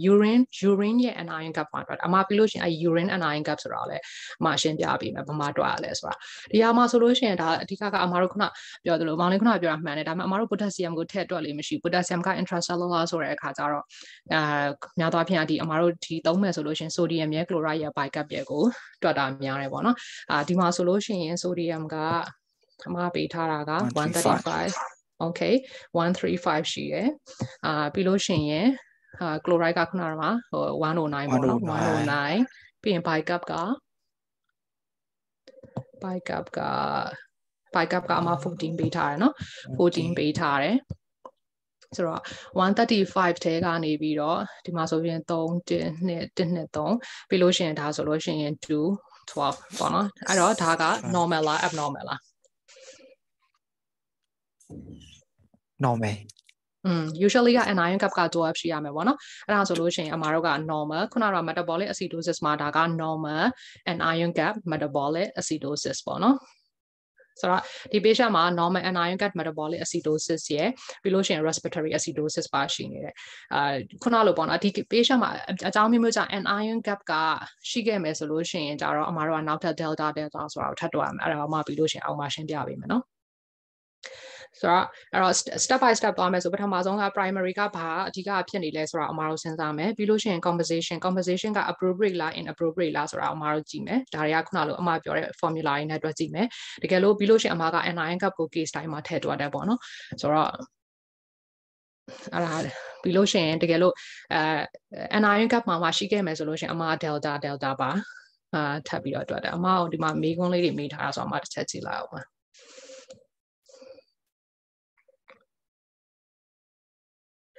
တယောက်ကအမကိုဖြေပေးထားခုနကတော့ bike up ရဲ့ question ကိုတယောက်ကအမကိုပြောထားတယ် pH ကိုကြည့်ပြီးတဲ့အခါမှာတဲ့ဘယ်ဟာကိုကြည့်ရမလဲပေါ့နော် carbon dioxide နဲ့ bike up အမကတော့ပြောရမယ်ဆိုလို့ရှိရင်အမမှာဘယ်ဟာအရင်ကြည့်ရမယ်ဆိုတာမရှိဘူးပထမဆုံးထားပါတော့ ABG ပေါ်မှာရှိလိုက်တဲ့အခါ bike ညာတော့ပြန် carbon dioxide ကအရင်လာတယ် carbon dioxide bike up ခုနကတော့အမကတော့direction တွေကိုခုနကြည့်လိုက်တယ်ဘယ်ဟာပေါ့နော် carbon dioxide ပဲအရင်ကြည့် bike up ပဲအရင်ကြည့်ဘယ်ဟာပဲအရင်ကြည့်ကိုက step by step နဲ့အကုန်သွားမယ်ဆိုလို့ရှိရင်တော့အကုန်လုံးမိမယ်လို့တော့အမားထင်တယ်အဲဒါကြောင့်အမားအမြဲတမ်းတစ်ခုတည်းကိုမကြည့်ပဲနဲ့အကုန်လုံးကိုကြည့်ပြီးတဲ့အခါကျ direction တွေအမားကြည့်ပြီးတော့အဲ့တော့မှဆုံးဖြတ်တာမျိုးရှိတယ်တချို့ကကြတော့carbon dioxide ကိုအရင်ပေါ့နော်carbon dioxide ကိုအရင်ကြည့် bike up ပဲအရင်ကြည့်ဘာပဲအရင်ကြည့်အမားထင်တာကတော့ကိုကအကုန်လုံးတော့ကြည့်ရမှာပဲလေနော်ဆိုတော့ PhD ပြီးလို့ရှိရင် bike up အရင်ကြည့်လဲရတယ် PhD ပြီးတော့ carbon dioxide ကြည့်လဲရပါဆိုတော့၃ခုလုံးကတော့ကြည့်ရမှာပဲဆိုတော့အမားအတွက်ကတော့အတူတူပဲလို့တော့အမားထင်တယ်ပေါ့နော်ဆိုတော့ပြီးလို့ရှိရင်နောက်ထပ် case တစ်ခုက pH 7.25 PCO2 က25လို့အမားပေးမယ် bike up က10ပေါ့နော်ဒီ case မှာဆိုလို့ရှိရင်အမား sodium ကို140လို့ပေးမယ် chloride ကို77လို့ပေးမယ်အဲဆိုဒီ case မှာဘာဖြစ်နေရလဲ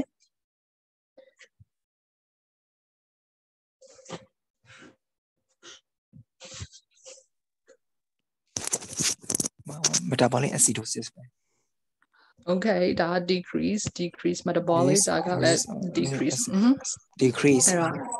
Okay အဲ့တော့ metabolic acidosis မှန်တယ်ပြီးလို့ရှိရင် metabolic acidosis မှာဆိုအမားတို့က composition ကိုဘာနဲ့တွက်မလဲwinter နဲ့ပဲ winter နဲ့ပဲ winter ကမောင်လေးမှတ်မိသေးလား1.5 into 5 gap plus a plus or minus 2ဆိုတဲ့အခါကျတော့ဒီမှာဆိုလို့ရှိရင်15 plus 8 plus or minus 2 range ပေါ့နော်ဆိုတော့23ဆိုတော့21 to 25 okay ဆိုတော့အဲ့ဒါကအမားတို့ရဒီ PCO2 ကဒီ range အတွင်းမှာရှိရမယ်ပေါ့နော်ဆိုတော့အမားတို့ဟာ25ဆိုတဲ့အတွက်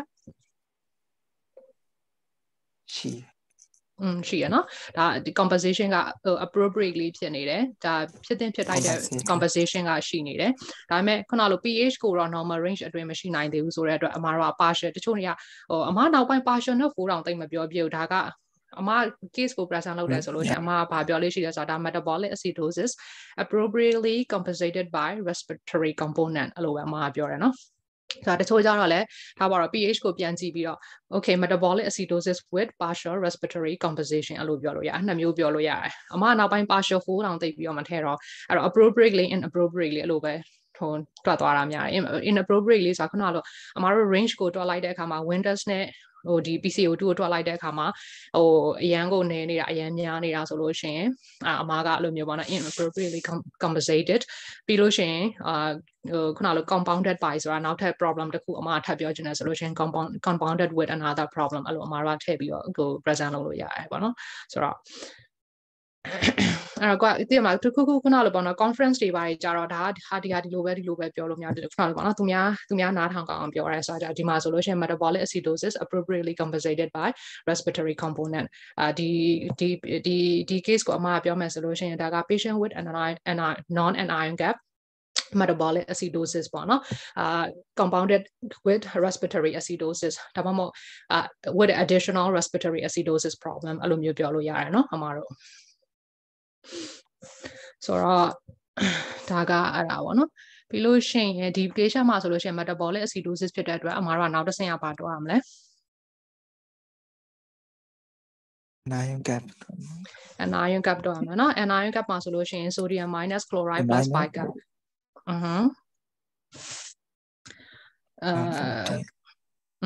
ဆိုတော့ဒီမှာက sodium က140 chloride က77 bicap က10 140 77 bicap က10အဲ့တော့140 minus 87ပေါ့နော်ဆိုတဲ့အခါကျတော့3 2 5 53ပေါ့နော်ဆိုတော့53ဆိုတော့ increase အဲ့တော့အမားတို့အဲ့တော့အမားတို့က anion gap metabolic acidosis လို့ပြောလို့ရတယ်နော်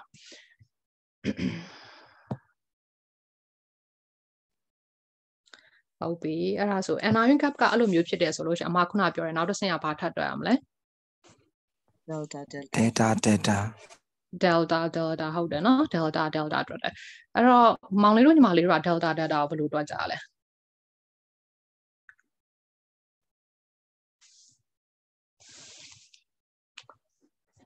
ဘာလို့ဆိုတော့တွက်ပုံတွက်နေကြလေအမခုနလိုပေါ့နော်စာအုပ်ဖတ်တာပဲဖြစ်အမတခြားခုနလိုပေါ့ဟိုspecialist တွေနဲ့အမစကားပြောတဲ့အခါတွက်ပုံတွက်နေကြဟိုဘက်ဒီဘက်လို့လှည့်တွက်တာနောက်ဆုံးတော့အဖြေကတော့အကုန်မှန်တာကြီးပဲသူဟာနဲ့သူတွက်တဲ့ဥစ္စာတွက်ပုံတွက်နေရရှိရပေါ့နော်ဆိုတဲ့အခါကျတော့ဘယ်လိုတွက်ကြလဲတွက်လေရောရှိလားတွက်လားမတွက်ဖြစ်ဘူးအခုမှသိရမှာ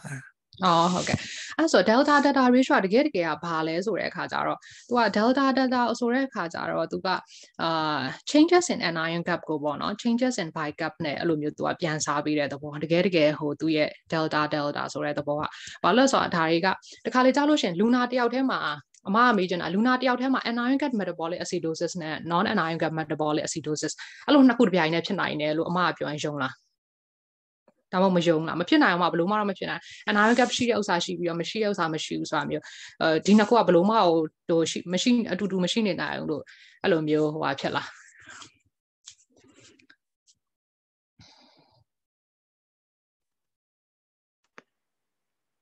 အတူတူရှိနိုင်တယ်ဘလို့ case မျိုးမှာအတူတူရှိနိုင်အမကမေးအဲ့ဒါအမအရန်မေးတာဝါသနာအရန်ပါအမတခုပြောပြီးဆိုလို့ရှိရင်ဒါဘာလို့ဖြစ်တာဒါဘာလို့မဖြစ်တာဒါတော့ဒီလိုမဖြစ်နိုင်ဘူးလားဘာလို့ဒီလိုဖြစ်အမအရန်အမေးမြန်ထူတယ်ဆိုတဲ့အခါကျတော့ရှိနိုင်တယ်ဆိုတော့ဘလို့ case မျိုးမှာရှိနိုင်တာလဲ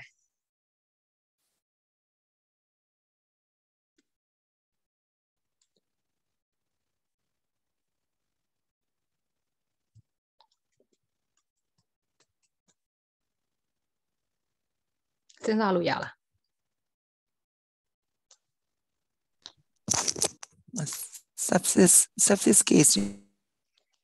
sepsis case မှာsepsis case မှာညီမလေးပြောချင်တာ anion gap metabolic acidosis နဲ့ non anion gap metabolic acidosis အဲ့လိုလားဆိုတော့ mechanism ကဘယ်လိုဖြစ်လို့အဲ့လိုမျိုးနှစ်ခုအဲ့လိုမျိုးတစ်ပြိုင်တည်းဖြစ်သွားလဲ sepsis မှာ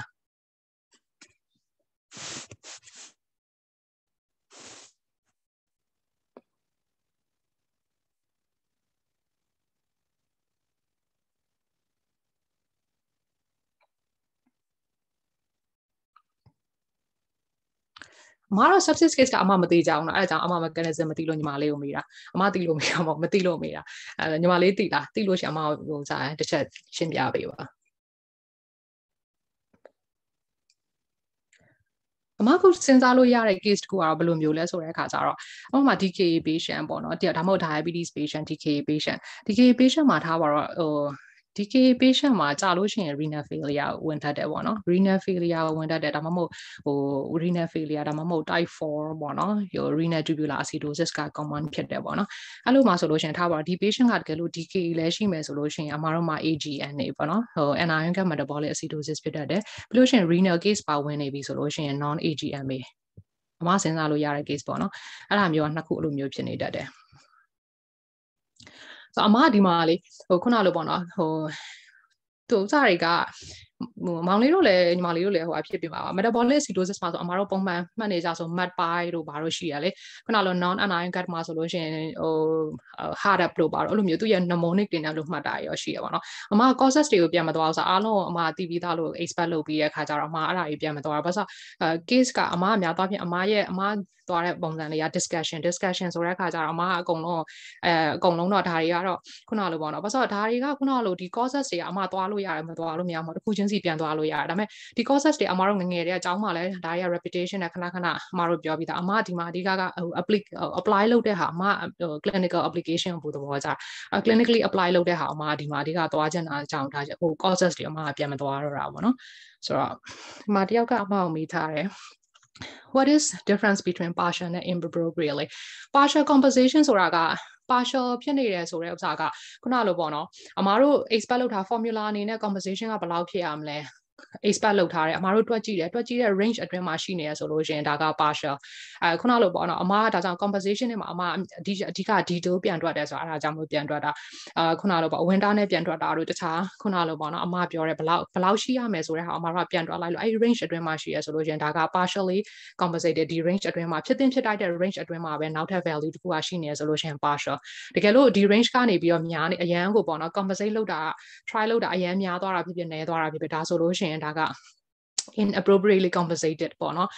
inappropriately compensated ကတော့များသွားဖြစ် inappropriately compensated ဖြစ်နေပဲဆိုလို့ရှိရင် secondary problem ရှိနေရတော့များနေတတ်တယ် partial ဆိုလို့ရှိရင် secondary problem ကမရှိဘူးသူဟာတူပဲ compensate လုပ်တယ်ဒါပေမဲ့ pH က normal range အတွင်းမရောက်သေးတဲ့အတွက် partial လို့အမှားတော့ပြောတယ် secondary problem မရှိဘူး inappropriately မှာဆိုတော့ secondary problem ပါရှိနေတတ်တယ်ပေါ့နော်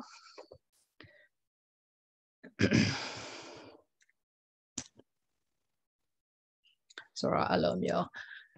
ဆိုတော့ဒီမှာဆိုလို့ရှိရင်အမက delta data ခုနလိုပေါ့နော်ဟိုတချို့တွေကဘယ်လိုလဲဆိုတော့ဒီ delta data တွက်တာဆိုလို့ရှိရင်ဘယ်လိုပြန်တွက်ကြလဲဆိုတော့ anion gap ကိုထားပါတော့ anion gap ကအမတို့ရဲ့အခုထားပါတော့ဒီ case မှာဆိုလို့ရှိရင်အမတို့ anion gap ကိုခုနလို53ပေါ့နော်53ကနေ normal range က12ရှိရမှာအဲ့လိုပြန်ပြီးတော့ဟိုဖြစ်တယ် by gap ဆိုလို့ရှိရင်လည်းအမတို့ဒီမှာရှိနေတာကအမပေးထားတာ10ပေါ့နော်ရှိတင်ရှိထိုက်တဲ့ value က24ဆိုတော့24ကနေ10အဲ့လိုမျိုးပြီးတော့မှပြန်စားတာတော့ဘာလို့ရှိရဲအဲ့ဒါဆိုလို့ရှိရင်အမအိစားတဲ့ဥစ္စာရှုပ်တယ်ဆိုတဲ့အခါကျတော့အမအနေနဲ့ကဘယ်လို delta ကိုတွက်လေးရှိလဲဆိုတော့ delta ခုနလိုလဲတွက်လို့ရတယ်နှုတ်နှစ်ခုလုံးနှုတ်ပြီးတော့မှပြန်စားလို့ရတယ်အမတွက်တာကျတော့အမကဘယ်လိုတွက်လေးရှိလဲဆိုတော့ delta ကိုactual ခုနလိုပေါ့နော်အမားတို့ဒီ case မှာတွက်လို့ရတဲ့ anion gap ကနေပြီးတော့ normal value အမားနှုတ်လိုက်တယ်ပြီးလို့ရှိရင်ခုနလို by gap ရဲ့ difference ကိုရှာပြီးတော့စားနေမယ်ဆိုအမားဘာလုပ်လဲဆိုတော့ဒီမှာဆိုလို့ရှိရင် by gap ကိုပေါင်းလိုက်တယ်အဲ့ဒါ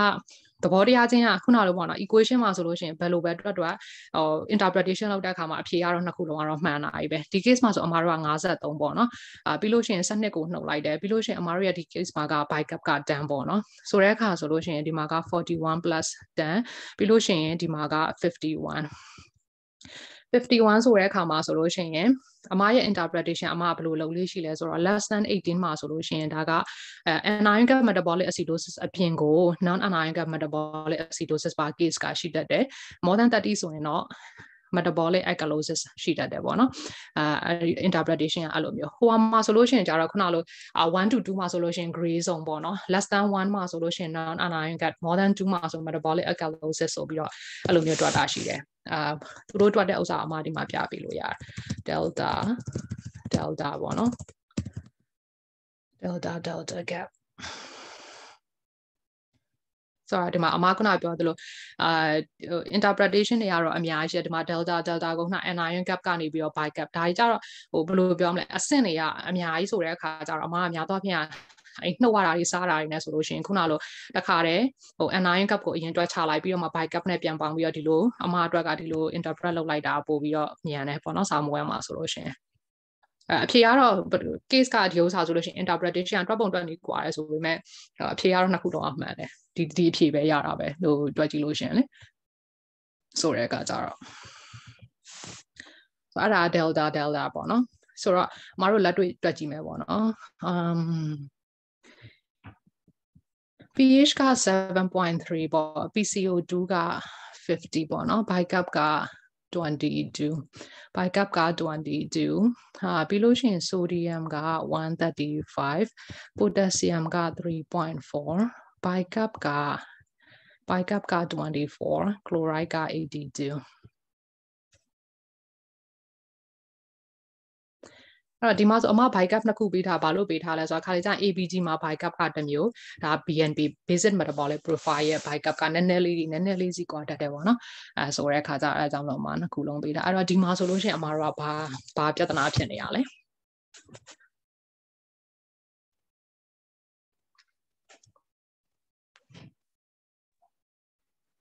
respiratory acidosis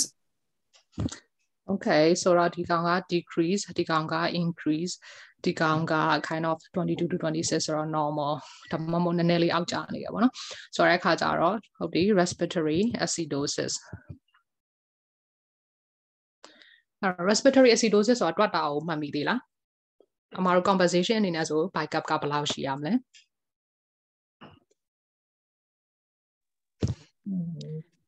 10 on 2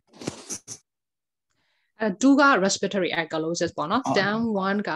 respiratory acidosis က10တချို့တွေကဘယ်လိုလဲအလွယ်ဟိုဘယ်လိုမှတ်ကြလဲဆိုအဲ့ respiration နဲ့ပတ်သက်ရင်သူက1 2 4 5ပေါ့နော်1 2 4 5ဆိုပြီးတော့မှတ်ကြရရှိရယ်1 2 4 5အဲ့လိုမျိုးမှတ်ကြရရှိရယ် respiratory acidosis respiratory alkalosis ပေါ့နော်အဲ့တော့ဒါ acute process တွေမှာဆိုလို့ရှိရင်ဒါတွေက acute process မှာဆိုလို့ရှိရင်နည်းနည်းပဲဖြစ်သေးတယ် chronic process တွေမှာဆိုလို့ရှိရင်ဒါပေါ့နော်အမတွက်လို့ရှိရတော့အမ 3.5 နဲ့တွက်လို့ရှိရတချို့နေရာတွေမှာအမဟိုလိုတချို့နေရာတွေမှာအမဖတ်တော့4နဲ့လည်းတွေ့ရရှိရအလွယ်မှတ်ချင်တယ်ဆိုလို့ရှိရင်တော့1425အဲ့လိုမျိုးမှတ်လို့ရတယ်နော်ဆိုတော့ဒါအမှားတော့ respiratory acidosis ဆိုတဲ့အခါမှာ10မှာ1ပေါ့နော်မောင်လေးပြောတာဖြစ်တယ်ပြီးလို့ရှိရင်10မှာ1ဆိုတဲ့အတွက်အမှားတော့40ကနေ50တက်သွားတဲ့အချိန်မှာဆိုလို့ရှိရင် bicap ကအမှား24နဲ့တွက်လေးရှိတာဆိုတော့bicap ကဘယ်လောက်တက်မလဲဆိုတော့1တက်မယ်ပေါ့နော်25ဒါပေမဲ့အမှားတို့စီမှာဖြစ်နေတာက22ဖြစ်နေတယ်အဲ့တော့ compensation မရှိသေးဘူးပေါ့နော်compensation ကမရှိဘူးပြီးလို့ရှိရင်မောင်လေးပြောသလို metabolic acidosis ဘက်ကိုရောက်နေတယ်ပေါ့နော်အဲ metabolic acidosis ဆိုတဲ့အခါကျတော့အမှားတော့နောက်ထပ်တစ်ခုပါတော့ရမလဲ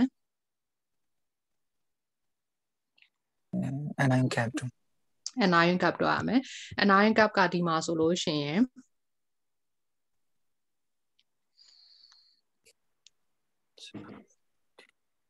135 135 9 like 82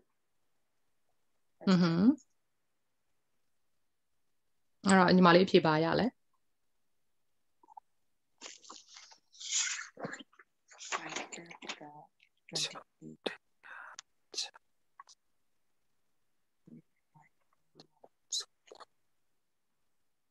အဖြေရပြီလား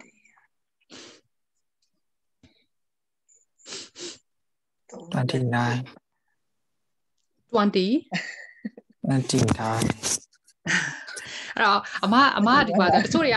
ကကွန်ပျူတာအမကိုမေးကြတာပေါ့နော်တချို့တွေကမေးတာရှိအမ bicap က2မျိုးဖြစ်နေဘယ် bicap ယူရမလဲဆိုပြီးတော့မေးတယ်မောင်လေးတို့ညီမလေးတို့ကဘယ် bicap ကိုယူပြီးသုံးလိုက်လဲ22ကိုသုံး24နဲ့တော့22ရပါတယ်အဖြေကတော့အမအများသောအားဖြင့်ဒီ BNP ကဘာလို့ဆိုတော့anion cap သုံးမယ်ဆိုလို့ရှိရင်အမကဒီ sodium တို့ဘာလို့ဒီကယူသုံးတာဖြစ်တဲ့အတွက် sodium တို့ chloride ကိုဒီကယူသုံးတာဖြစ်တဲ့အတွက်အမ bicap ကိုလည်းဒီကဥစ္စာကိုသုံးတာများတယ်ဆိုတော့ anyway 22နဲ့ပဲဖြစ်24နဲ့ပဲဖြစ်ဒီမှာတော့အဖြေကပြောင်းစရာမရှိဘူးအဲ့တော့135 minus chloride နဲ့ bicap နဲ့ပေါင်းတာဆိုတော့106ပေါ့နော်106ဆိုတော့29ပေါ့နော်29ဆိုတော့အမတို့စီမှာဘာဖြစ်နေလဲincrease anion cap အဲ့တော့ anion cap metabolic acidosis ပါဖြစ်နေတယ်အမခုနပြောသလို anion cap metabolic acidosis ဆိုတော့နောက်တစ်ဆင့်ကဘာထပ်တွက်ရမလဲ delta နော် delta မှာဆိုအမခုနပြောသလိုအမတို့ရတဲ့ဟို anion cap actual anion cap ဆိုအမတို့ရတဲ့ anion cap ထဲကနေပြီးတော့ normal anion cap ကိုနှုတ်လိုက်ပြီးလို့ရှိရင် plus bicap ဟုတ်တယ် by gap ကအမတို့က24နဲ့တွက်ထားဆိုတော့ consistent ဖြစ်အောင်24ပဲယူမယ်ဆိုတော့ဒီမှာဆိုလို့ရှိရင်7ပေါ့နော်717 plus 24ဆိုတဲ့အခါကျဆိုလို့ရှိရင်1341ပေါ့နော်အဲ့တော့အမခုန interpretation အရဆိုလို့ရှိရင်less than 18မှာဆိုလို့ရှိရင်non ion gap metabolic acidosis ဖြစ်ပြီးတော့ more than 30မှာဆိုလို့ရှိရင် metabolic alkalosis ရှိတယ်လို့အမကပြောတယ်เนาะဆိုတော့ဒီမှာကအမတို့41ရတယ်ဆိုတော့ဒီ patient မှာပါရှိလဲ metabolic alkalosis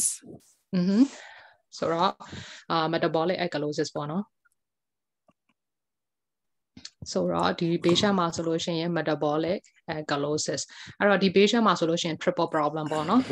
problem က3ခုတောင်ဖြစ်နေ respiratory acidosis လည်းဖြစ်နေတယ်ဖြစ်တယ်ပြီးလို့ရှိရင် anion gut metabolic acidosis လည်းဖြစ်တယ်ပြီးတော့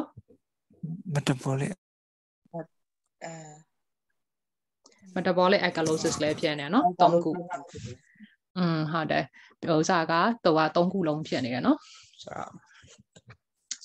အဲ့လိုမျိုး step by step တော့လို့ရှိလို့ရှိရင်ဘာလို့ဆိုတော့ somewhere မှာဆိုလို့ရှိရင်တို့ကအဲ့လိုမျိုးတွေပေါ့နော် case တွေကတချို့ဟာတွေကအမှားတော့ဒါကို triple problem လို့ခေါ် problem က3ခုပေါ့နော်3ခုအဲ့လိုမျိုးဖြစ်နေတာ3ခုဖြစ်နေတဲ့ဥစ္စာမှာဆိုလို့ရှိရင်ကိုကခါလေးကြားလို့ရှိရင်ဟို step by step မသွားအောင်ဆိုလို့ရှိရင် miss ကဖြစ်သွားတတ်တယ်အဲ့တော့များသောအားဖြင့်အဲ့လိုမျိုး step by step လေးအသေးချာလေးသွားတာကောင်းတယ်အဲ့ဒါဆိုလို့ရှိရင်ကိုကဘယ် problem ကိုမှအဲ့လိုမျိုး miss ကမဖြစ်တော့ဘူးပေါ့နော်ကိုဥစားဖြစ်တာပေါ့somewhere မှာအဖြေမှန်ရတာပေါ့ဆိုတော့ now case တစ်ခုက pH က 7.5 PCO2 က30ပေါ့နော် bicap က24 sodium က144 chloride က let's say 80 bicap ကဒီမှာက24အဲ့တော့ဒီမှာဘာဖြစ်နေရလဲ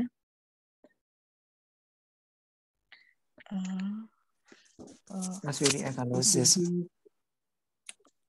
PCO2 ကြားတယ်PCO2 ကြားတယ် okay ဟုတ်တယ်ဒီဟာက24ဆိုတော့ normal ဟုတ်တယ်ဒီမှာဆိုလို့ရှိရင် respiratory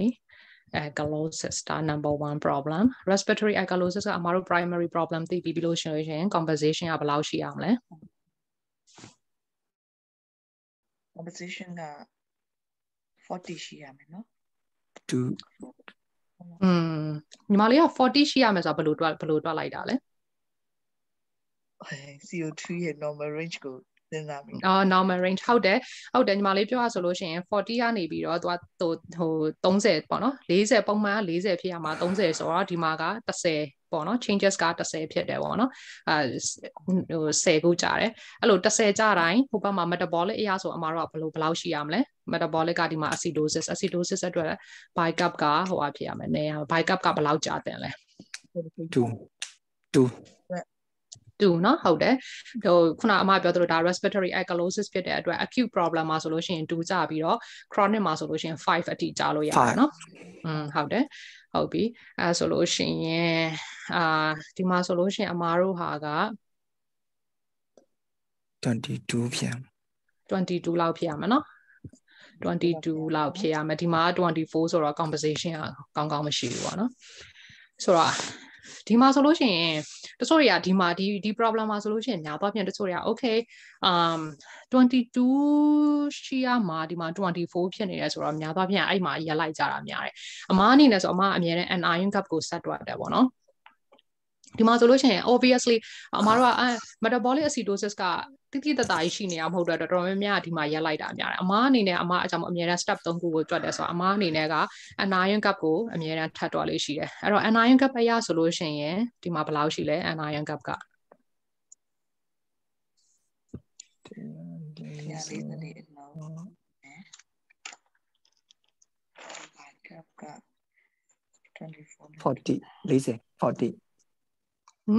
40 40 okay ဆိုတော့40ဆိုတော့144မှန်တယ်เนาะ144ထဲကနေပြီးတော့ခဏလေးအမားရဲ့ဟာနည်းနည်း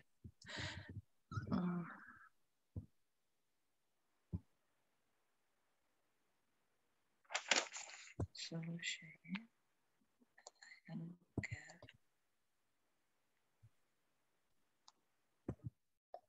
Ma yellow me out in a screen out down like canadina ma refresh can lime. How the an iron gap gashi one, an iron gap gashi as or amaroga an iron gap she needed. Soreka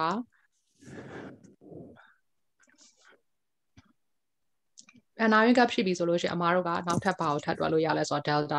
Theta.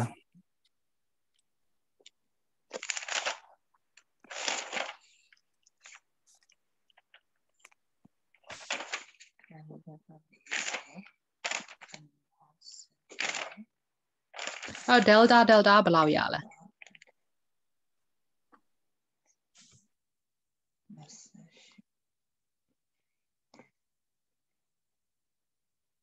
$52. 52 40 40 ga Marukna ya 40 12 so 28 so raw how that 52 no 52 so Amara below below interpret lo yala More than 30 so Alkalosis. Metabolic alkalosis. Metabolic alkalosis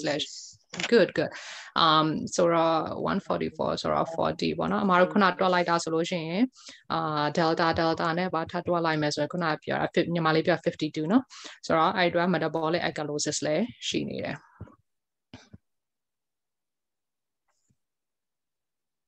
အမအများတော့ဖြင့်ဟိုသူဖတ်တူပေါ့နော် metabolic acidosis ကြီးကတိတိတတ်တော့ပေါ်လဲအမဒီမှာ message ပေးချင်တာကဘာလဲဆိုတော့ဒီ case မျိုးမှာဆိုလို့ရှိရင်သူက anion gap ရှိနေတဲ့အတွက်များတော့ဖြင့် metabolic acidosis anion gap ကAGMA လည်းရှိတတ်တယ်ပေါ့နော်ဆိုတော့ဒီ case မှာဆိုလို့ရှိရင်အမတို့မှာဘာဖြစ်လဲဆိုတော့ respiratory alkalosis လည်းရှိတယ်ခါလေးကျဒီမှာ bicap ကိုကြည့်လိုက်တဲ့အခါမှာက bicap ကကြည့်လိုက်တော့24ဆိုတော့ okay normal range လို့ထင်ရတယ်အမှန်တော့ normal range မဟုတ်ဘူးသူကဘာလို့အဲ့လိုမျိုးဖြစ်နေလဲဆိုတော့အမားတို့စီမှာဒီပြဿနာကဘာလဲဆိုတော့ဒီ patient မှာ metabolic acidosis ကော alkalosis ကောတပြိုင်တည်းဖြစ်နေတဲ့အတွက် bicap ကကြည့်လိုက်လို့ရှင်ဒါ24ဆိုတော့ပုံမှန် range အတွင်းရှိနေရလို့ထင်ရတာဘာလို့လဲဆိုတော့တစ်ဖက်က acidosis ဘက်ကဆွဲထားတစ်ဖက်က alkalosis နှစ်ခုပေါင်းလိုက်တဲ့အခါကျတော့ normal range လို့ထင်ရတယ်ပေါ့နော်အမှန်တော့မဟုတ်ဘူးပြဿနာက3ခုတောင်ဖြစ်နေတာအမပြောသိလားမသိခလေကြားလို့ရှင်ဒီ bicap range လေးကိုကြည့်လိုက်အောင်နော် normal ဆိုပြီးတော့ဒါ metabolic ဘက်ကဘာမှမဖြစ်နေဘူးလို့ပြောလို့မရဘူးလို့ဒါကြောင့်အမကပြောအမြဲတမ်း anion gap ကိုတွက် anion gap ကိုတွက်လို့ gap ကရှိနေပြီဆိုလို့ရှင်နောက်ထပ် delta ကိုပါထပ်တွက်အဲ့တော့မဟုတ်လို့ရှင်ဒီမှာ anion gap တာမတွက်ဘူးဆိုလို့ရှင်ဒီ problem မှာအမတို့ဒီ case ကိုလည်းသိမှာမဟုတ်ဘူးဒီ case ကိုလည်းသိမှာမဟုတ်ဘူးအမတို့ respiratory နဲ့ပဲအမတို့ရပ်သွားဖို့များတယ်ပေါ့နော်respiratory alkalosis okay conversation ကလည်းဒီမှာ2လောက်မှာ22လောက်မှာဒါဆိုလို့ရှိရင်ဟုတ်တယ် conversation တော့မရှိသေးဘူးဆိုတဲ့ဥစ္စာမျိုးနဲ့ပဲတချို့ရရက်သွားကြတာရှိရဲ့အများနဲ့ anion gap ကိုထပ်တွက်ပေးပါ anion gap မှာ gap ရှိနေလို့ရှိရင်နောက်ထပ် delta ကိုထပ်တွက်ပေးပါအဲ့တော့အမှားတော့ထားကြဟိုတချို့ကဒီမှာဆိုလို့ရှိရင် bicap ကဒီ value ကိုဘာလို့ဒါတွေကျန်တာတွေထပ်တွက်နေမှာလဲဆိုတော့ထပ်မတွက်လို့ထပ်ပြီးတော့အမှားတို့ဒီ anion gap တာထပ်မတွက်လို့ရှိလို့ရှိရင်အမှားတို့ဒီcase တွေကိုသိမှာမဟုတ်ဘူးပေါ့နော်အဲ့ခါလေးကြားလို့ရှိရင်လူနာတယောက်တည်းမှာပဲ acidosis ကော alkalosis ကောဖြစ်နေလို့ရှိရင်bicap ကကြည့်လိုက်လို့ရှိရင် normal range လို့ထင်ရတတ်တယ်ဒါပေမဲ့မဟုတ်ဘူးပေါ့နော် problem ကနှစ်ခုဖြစ်နေတာမဟုတ်လားတကယ်လို့ anion gap မရှိဘူးဆိုလို့ရှိရင် delta ဆို anion gap မရှိရင်တော့အမ delta ထပ်ကိုတွက်ဆရာမလို့တော့ညတော့ဖြင့် anion gap ရှိလို့ရှိရင်ဒါအဲ့လို delta ဟိုဖြစ်ရတာပေါ့နော် anion gap မရှိရင်တော့ထပ်တွက်ဆရာမလို့တော့ delta ထပ်တွက်ဆရာမလို့ဆိုတော့အမပြတာဟိုရှင်းပါရနော်မေးစရာရှိလို့ရှင်းလားအမအောင်မေးလို့ရရနော်ဆိုတော့နောက်ထပ် case တစ်ခုက pH က 7.18 PCO2 က 23 bicap က 8ပေါ့နော်ဆိုတော့အမကဘာပေးမလဲဆိုတော့ sodium က 136 ပေးမယ် potassium က 5.2 လို့ပေးမယ် chloride က 100 လို့ပေးမယ်ဒီ bicap ကဒီမှာ10လို့ပေးမယ်အဲ့တော့ဒီမှာဘာဖြစ်နေလဲ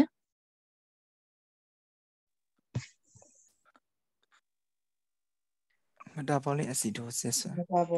okay ဒါ decrease ဖြစ်တယ်ဒါက PCO2 decrease ဒါလည်း decrease အဲ့တော့ metabolic acidosis အဲ့တော့အမတို့နောက်ထပ်တစ်ဆင့်ကဘာတွက်မလဲwinter formula okay အဲ့တော့ winter က 1.5 into bicap plus 8 plus or minus 2 okay ဆိုတော့15ရှလီ120ဆိုရဲခါကြတော့20 18 to 22. Okay. So di ma shi ya me amaro PCO2 ka shi ro shi de nane ba 23 so nane li ro tan ne no ပြီးလို့ရှိရင်pH က normal မဟုတ်သေးတဲ့အတွက်သူ compensate တော့လုပ်နေသေးတယ်ဒီ range အထိတော့မကျနိုင်သေးဘူးဆိုတော့partial ဖြစ်နေပြီ alright ပြီးတော့နမတို့နောက်တစ်ဆင့်ကဘာတွေ့မလဲ anion cap anion gap ကိုတွေ့မယ် okay အဲ့တော့ဒီမှာက anion gap က 26 anion gap ကဆိုတော့ဟိုဒါက136ကနေပြီးတော့ဒီမှာက 1 down no အဲ့တော့26ဟုတ်တယ်နော် 26 ဆိုတော့ပြဿနာက increase anion cap okay increase ဖြစ်နေတော့အမတို့နောက်တစ်ဆင့်ဘာထပ်တော့ရမလဲ delta တွေ့မယ် delta ဘယ်လိုတွေ့မလဲ 26 minus 14 plus pi cap 26 14 က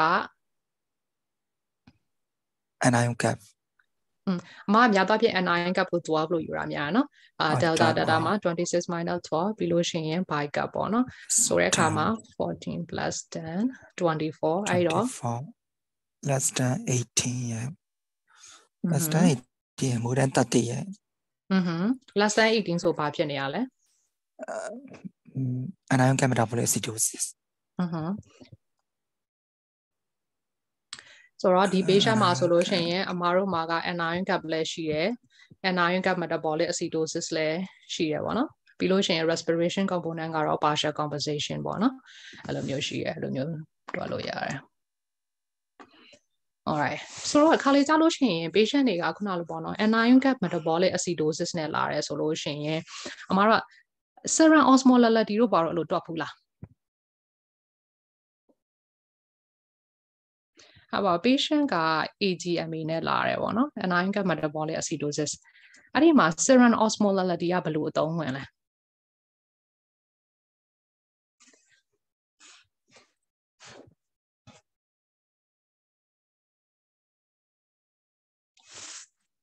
အသုံးဝင်တာရှိလားဒါမှမဟုတ်အသုံးမဝင်ဘူးဒါသိဖို့လည်းမလိုဘူးဆိုတာမျိုးရှိလား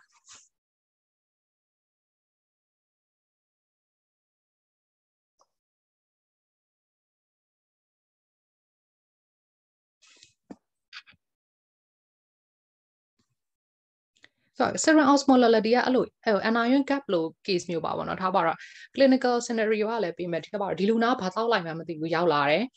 ထားပါတော့ chronic alcohol လေပေါ့နော်အရက်ကအရန်တောက်တယ်ဒါပေမဲ့အခု case မှာကြည့်လိုက်တဲ့အခါမှာလူနာကဟို automatic status နဲ့ဟိုစကားလည်းမေးလို့မရဘာမှမသိဘူးတယောက်ယောက်ကပြောတယ်အိမ်သူအိမ်သားတယောက်ယောက်ကတယောက်တစ်ခုခုတော့တောက်လိုက်တယ်တောက်ပြီးတော့မှအဲ့လိုကြီးဖြစ်လာတယ်ခုနလိုပေါ့နော်လူကဟို response အဲ့လိုမျိုး response မလုပ်တော့ဘူးဘာညာဆိုလို့ရှိရင်ခါလေးကြောက်လို့ရှိရင်ခုနလိုအမှားတော့ anion gap metabolic acidosis anion gap metabolic acidosis ဆိုတာထားပါတော့အမှား serum osmolality မသွားခင်မှာအမှား causes တွေအရင်မေးချင်တယ်ဘာ causes တွေရှိလဲ anion gap metabolic acidosis လို့မြင်ပြီဆိုဘာတွေစဉ်းစားကြလဲ acid များတဲ့ case တွေစဉ်းစားတယ် okay ဘယ်လို acid တွေများလဲညီမလေးlactic acidosis case okay uric acid များတဲ့ case တွေတောက်ဆင်မှာဆို salicylic ဟုတ်တယ် ကောက်ဆင် acid တောက်ဆင်နော် okay very good ဆိုတော့အမားတို့ငငယ်တော့မှတ်တာဆိုလို့ရှိရင် mat pi ဆိုပြီးတော့မှတ်တာရှိရနော်mnemonic အနေနဲ့ပေါ့mnemonic အနေနဲ့မှတ်တာရှိရတပါ methanol တို့ပြီးလို့ရှိရင် U မှာဆို uremia DKA PNH တို့ပြီးလို့ရှိရင်ဒီမှာဆို isoniazid တို့ပါတော့ဒီမှာ lactic acid တို့ပြီးလို့ရှိရင်ပါမှာ E မှာဆိုလို့ရှိရင် ethylene glycol တို့ဒီမှာဆိုလို့ရှိရင် propylene glycol တို့ isopropyl alcohol တို့ခုနလို alcohol မျိုးစုံပေါ့နော် alcohol မျိုးစုံအဲ့လိုမျိုးတောက်ဒီမှာလေးခုနပြောသလိုပေါ့နော် toxicity case တွေမှာဆိုလို့ရှိရင်ဒါတွေကအဲ့လိုမျိုးလာတတ်တယ်အဲ့မှာဆိုလို့ရှိရင် serum osmolality ကအသုံးဝင်တယ်ဘာလို့လဲဆိုတော့အမှားတို့က osmolar gap ဆိုတာကိုတွက်လို့ရတယ်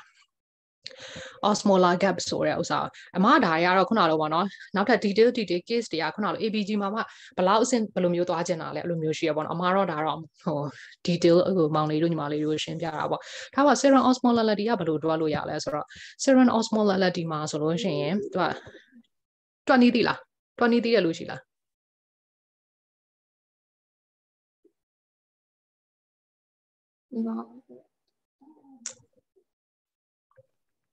Mali piom lola, 20 piom lola, 20 tia lushila.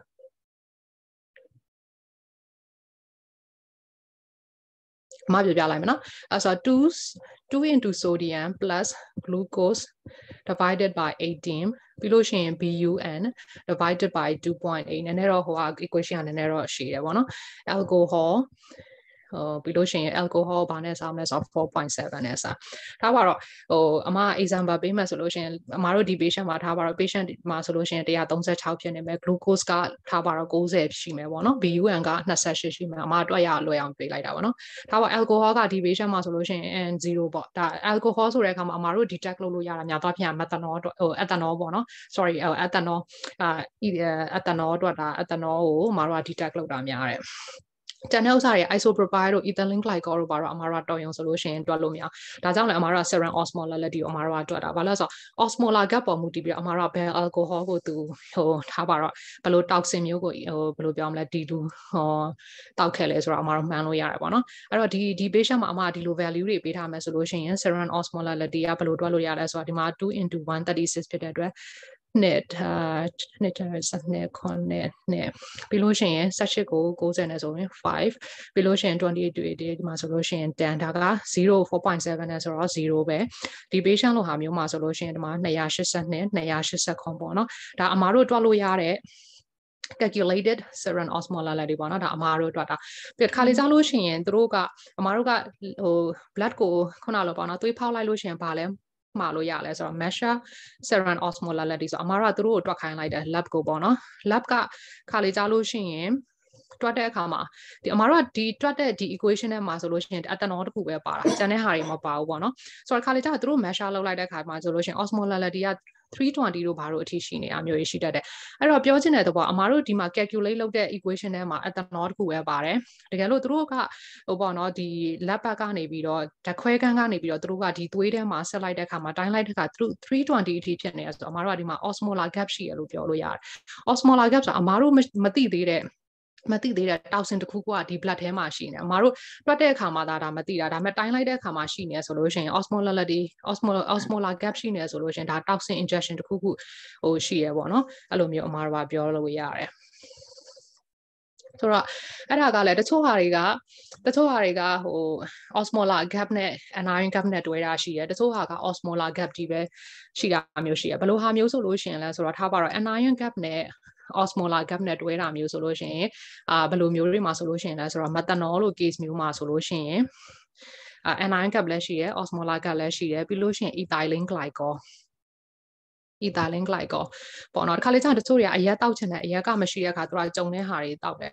ethylene glycol ဆိုဒီမှာ anti freezer ဆိုတာကားတွေထဲမှာမခဲအောင်လုပ်တဲ့ဟာမျိုးတွေပေါ့နော်ပြီးလို့ရှိရင်ဒါက propylene glycol သူကဘာလဲဆိုတော့အရက်နဲ့ဆင်တယ်ဓာတ်ပေါင်းချင်းကလည်းနည်းတော့ဆင်တယ်တချို့ရပတ်စံမရှိလို့စားဖြစ်တယ်ဘာညာဆိုလို့ရှိရင်ဒီလိုမျိုးဟာတွေကိုလည်းသူကတောက်လိုက်တာမျိုးရှိရပေါ့နော် isopropyl propylene glycol isopropyl alcohol ပေါ့နော်ဒါမျိုးတွေမှာဆိုလို့ရှိရင်အမှားတော့ anion gap လည်းတွေ့ရ osmolar gap လည်းတွေ့ရဒီ3ခုပေါ့နော်တကယ်လို့ isopropyl alcohol ဆိုတော့အမှားတော့ osmolar gap ပဲရှိတယ် anion gap မရှိဘူးသူက metabolic changes မှာသူကသွားပြီးမှဒီ osmolarity ကိုပဲထည့်ဘာလို့ဆိုတော့ဒီဟာတွေကဒီ methanol တို့ ethylene glycol တို့ကသူက osmolar ရှိတယ် property ရှိတယ်အဲ့တော့osmolar ဆိုတာရေကိုဆွဲတဲ့ property ရှိရပေါ့နော်အဲ့မျိုးစားခါကျ osmolarity ကခုနလို serum ထဲမှာတက်နေတာမျိုးတွေရှိရအဲ့မျိုးတွေအမှားတော့စဉ်းစားလို့ရတယ်ပြီးလို့ရှိရင်နောက်တစ်ခုကကြတော့ non-anion gap metabolic acidosis မှာဆိုလို့ရှိရင်ထပ်ပြီးတော့တေချာကိုကထားပါတော့ဒါတွေကတော့ဒီလောက်အသေးစိတ်သိစရာတိတ်တော့မလိုဘူးပေါ့နော်ဒါပေမဲ့ကိုကတကယ်လို့ထားပါတော့ဒီမှာဆိုလို့ရှိရင်ထားပါအမတို့ nephrologist ပေါ့နော် nephrology specialize သွားခြင်းနဲ့ပါညာဆိုတော့ပို့ပြီးတော့ detail ဖြစ်ရတယ်အမခုနပြောပြဖို့တယ်ပေါ့နော် urine and ion gap ဆိုတာအမတို့ကတွက်လို့ရတယ်non-anion gap မှာဆိုလို့ရှိရင်သူကဘယ်လိုတွက်လဲဆိုတော့ sodium ကနေပြီးတော့ potassium နဲ့ပေါင်းတယ်ပြီးလို့ရှိရင် chloride ဒါ urine ထဲမှာပေါ့နော်အမတို့က order လုပ်လိုက်တဲ့အခါမှာ urine ထဲမှာဒါတွေ detect လုပ်ပေးပါဆိုလို့ရှိရင် lab ကနေပြီးတော့အမတို့အဲ့ information တွေပေးတယ်ပြီးတော့ urine anion gap က urine anion gap ပေါ်ကြည့်ပြီးတော့အမတို့ကဒီမှာဆိုလို့ရှိရင်များသောအားဖြင့် non-anion gap metabolic မှာဆိုအမတို့မှာ main problem တစ်ခုက GI loss ဒါမှမဟုတ်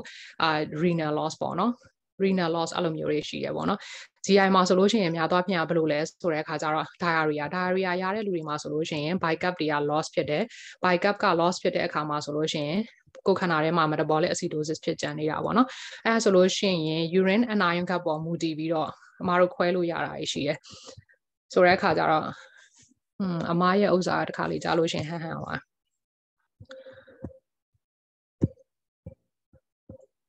ခဏလေးအမပြန်ပြီးတော့ urine and iron gap ကိုတွက်ဖူးကြလားတွက်ဖူးပါဟုတ်ဆိုတော့ urine and iron gap ကအဲ့လိုမျိုးတွက်လို့ရရပါတော့ urine and iron gap ခါလေးစားလို့ရှိရင်လူနာကအမားတို့ကခုနလိုလူနာကဟို kidney problem ဖြစ်နေရလားဒါမှမဟုတ်ခုနလိုပေါ့နော်ဒီ diarrhea တခုကြောင့်ပဲဒီဘာလို့လဲခါလေးစားလို့ရှိရင်အဲ့ဟို acidosis တွေကဟိုအထူးသဖြင့်ပေါ့နော် ICU လို patient တွေမှာဆိုလို့ရှိရင်အမားတို့ကဒီ underlying cause ကိုသိလို့ရှိရင် treat လုပ်လို့ရတယ်ပေါ့နော်ဟိုခါလေးစားလို့ရှိရင်ဒါတွေကတော့ခုနလိုပေါ့ပတ်စံအကုန်ကြလဲများမယ်ခုနလိုတော့ဒါတွေကတော့ဟိုအရင်တော့ဟိုလိုမျိုးတော့ဖြစ်နေကြရမလို့ဒါပေမဲ့ကိုကခုနလိုပေါ့နော် specialist ကိုသွားမယ်ဆိုလို့ရှိရင်တော့များတော့ပြင်သူများတွေကဒါတွေ discuss လုပ်တဲ့အခါကျတော့ကိုကသိထားတဲ့အခါကျတော့ကောင်းတာပေါ့နော်ဆိုတော့ urine and iron gap ပေါ်မူတည်ပြီးတော့အမှားတော့ပြောလို့ရဘယ်လိုပြောလို့ရလဲဆိုတော့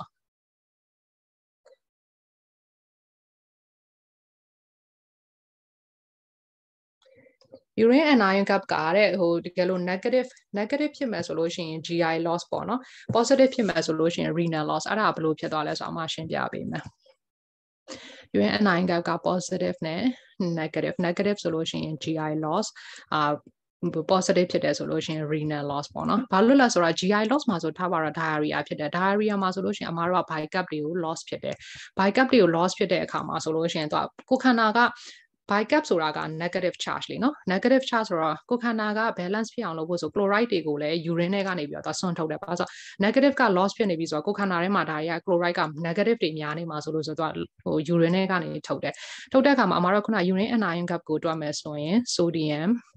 ဒီမှာ potassium ပါတယ်ပြီးလို့ရှိရင် chloride အဲ့တော့ chloride ကို urine ထဲမှာဟိုဟာဖြစ်တဲ့အခါမှာဆိုလို့ရှိရင် urine chloride တွေကများနေတတ်တယ်များနေတဲ့အခါမှာဆိုလို့ရှိရင်ထားပါတော့ဒီဥစ္စာကပြီးလို့ရှိရင်အောက်မှာတွက်တဲ့ဥစ္စာလေးတော့ပြပြမယ် urine chloride ကများနေတဲ့အခါဆိုလို့ရှိရင်ဒီကောင်များသွားတဲ့အခါမှာဆိုလို့ရှိရင်ဒီကောင်တစ်ခုက constant ပဲဆိုလို့ရှိရင်ဒီကောင်များသွားတော့ဒီမှာ negative ကများသွားတယ်ပေါ့နော်ဟို kidney problem မှာဆိုလို့ရှိရင်တော့ chloride ကို extreme မလုပ်နိုင်ဘာလို့လဲဆိုတော့ကြောက်ကမကောင်းတဲ့အခါ chloride ကိုကောင်းဟို extreme မလုပ်နိုင်ပြီးလို့ရှိရင်ကြောက်ကမကောင်းရင် renal tubular acidosis တွေပါဖြစ်နေတဲ့အခါမှာဆိုလို့ရှိရင်ဟိုခုနလိုပေါ့နော်ဒီဟိုစားတွေ electrolytes တွေရဲ့ exchange တွေကမကောင်းအဲ့ခါမှာဆိုလို့ရှိရင်ဒီကောင်က urine chloride က renal problem မှာဆိုလို့ရှိရင်ကြာတတ်တယ်ဆိုတော့အမှားတော့အောက်မှာတွက်ကြည့်ကြမယ်နော်ပြီးလို့ရှိရင် metabolicဒါလေးတွေကနည်းနည်းတော့ရှုပ်တယ်ခုနလိုစာရီဖတ်တဲ့အခါမှာဆိုလို့ရှိရင်တော့ညီမလေးတို့မောင်လေးတို့တွေ့လာလိမ့်မယ်နောက်ထပ် metabolic alkalosis မှာလည်းသူကဘာကိုပြောလဲဆိုတော့ metabolic alkalosis မှာဆိုလို့ရှိရင်လည်းခုနဒါအပေါ်ကဥစ္စာ non anionic metabolic acidosis เนาะဒါက metabolic alkalosis ဒီမှာလည်းဘာကြည့်လို့ရလဲဆိုတော့ urine chloride ကိုကြည့်လို့ရတယ် urine chloride ကိုကြည့်ရပေါ့နော် urine chloride ကိုကြည့်ပြီးတော့အမှားတို့ကဒီဥစ္စာကို volume ပေးမလားမပေးမလားဆုံးဖြတ်လို့ရတယ်တဲ့ဆိုတဲ့အခါကျတော့တကယ်လို့ urine chloride ကနည်းနေရဆိုတော့ဒါက chloride ကို responsive ဖြစ်တယ်အမှားတို့ကထားပါတော့ normal saline လိုဟာမျိုးပေးလို့ရတယ်ပေါ့နော် urine chloride ကိုများနေပြီဆိုလို့ရှိရင်တော့တဲ့ဒါ chloride ကို unresponsive ပေါ့နော်သူရဲ့ volume ကဒီ patient မှာ volume က expanded ဖြစ်နေရလို့ခေါ်တယ်ဒီမှာဆိုလို့ရှိရင်တော့ saline ပေးလေတဲ့ effective မဖြစ်ဘူးတဲ့ဆိုတော့ metabolic alkalosis ရဲ့ cause တွေကိုကြည့်လိုက်လို့ရှိလို့ရှိရင်အဲ့မှာက vomiting တို့ angiojuice ခုနလိုပေါ့နော် aspiration တို့ပြီးလို့ရှိရင်အမှားတို့က sodium bicap လိုဟာမျိုးပေးနေလို့အဲ့လိုမျိုးတွေများတာမျိုးတွေရှိသလိုပြီးလို့ရှိရင် hyperaldosteronism တို့ barter တို့ liddle တို့ခုနလိုအဲ့သူ့ရဲ့ renal problem တွေမှာလည်းရှိတတ်တယ်အဲ့ဒါလေးတော့ညီမတို့မောင်လေးတို့လိုမျိုးဖတ်ကြည့်ပြီးတော့ဒါတွေတွေးလို့ရှိရင်အမ rough idea ပေးတာဒီလိုမျိုးတွေအမတို့စဉ်းစားရတယ်ပေါ့နော်ပုံမှန်ဆိုလို့ရှိရင်ဆိုတော့အမအောက်မှာတွက်ပုံတွက်နည်းလေးနဲ့ပြောပြရင်တော့နည်းနည်းလေးပိုနားလဲမယ်ထင်တယ်pH က 7.2 ဖြစ်မယ်ပေါ့နော် PCO2 က 34 ဖြစ်မယ်တဲ့ bicap က 14 ပေါ့နော်ပြီးလို့ရှိရင်electrolytes တွေကိုလည်းပေးမယ်132 potassium က 3.3 chloride က 110 bicap က 18 ပေါ့နော်ဆိုတော့ဒီ patient မှာဘာဖြစ်နေရလဲ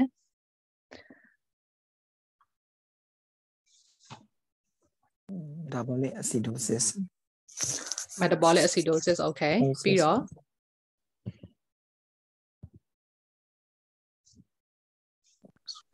PCO2 ကလည်း ဒီကောင်ဆောက်တဲ့ PCO2 ကလည်းကြားတယ်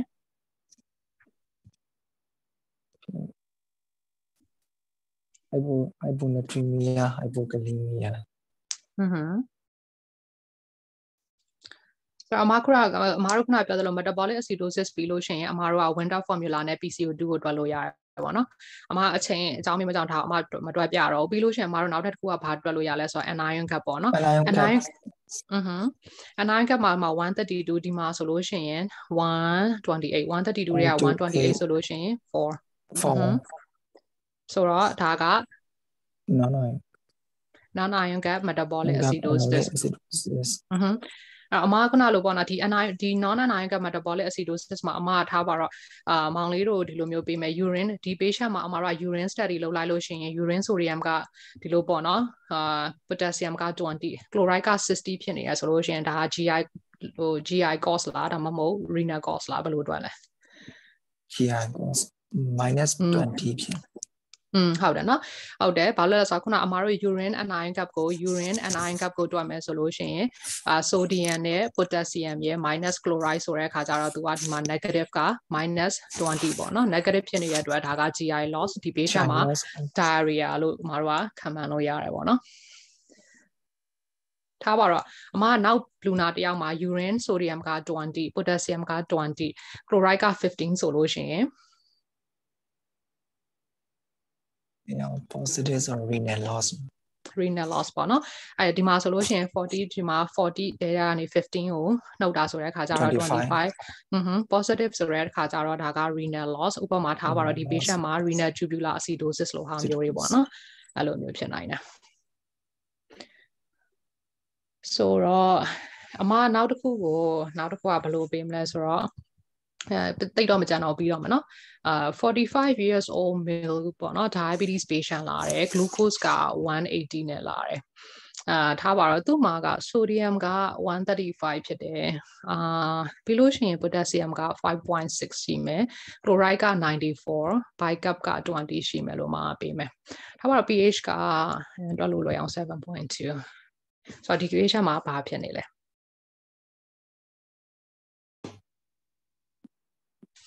metabolic acidosis metabolic acidosis okay metabolic acidosis ပြီးရင်ဒါပေါ့အမ PCO2 မပေးထားတာ winters ကိုအမကဒုတိယဆင့် winters ကိုပို့ကြော်လိုက်လို့ရတယ်ဒါတွက်တာတော့တွက်မှာပေါ့နော်အမ PCO ပေးတဲ့တိုင်းပြီးရင် anion gap okay anion gap ကဘယ်လောက်လဲ21အဲ့တော့ increase anion gap okay ဆိုတဲ့အခါကျတော့အမတို့က diabetes patient မှာ increase anion gap နဲ့လာရင်ဘာလို့စဉ်းစားမလဲ anion gap renal decay နော် decay စဉ်းစားလို့ရတယ်ထားပါတော့ decay ဆိုရင်အမတစ်ခါကျရင်180ပဲဖြစ်နေ decay ဖြစ်နိုင်ပါမလား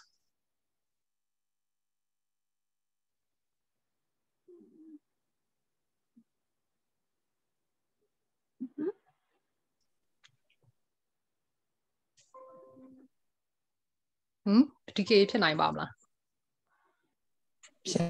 နိုင်တယ် acidosis ရှိကြရဟုတ်တယ် ketones ကလည်းအမကပြောမယ်ဟုတ်တယ် ketones က positive ဆိုရင်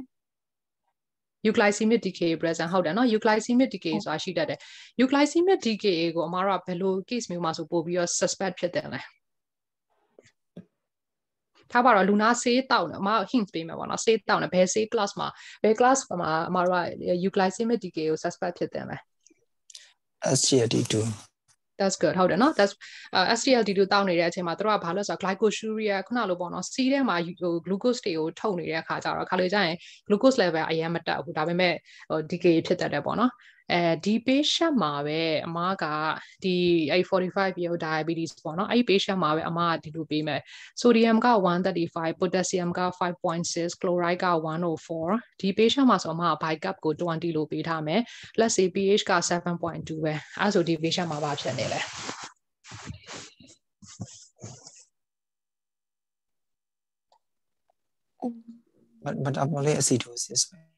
metabolic acidosis ဟုတ်တယ်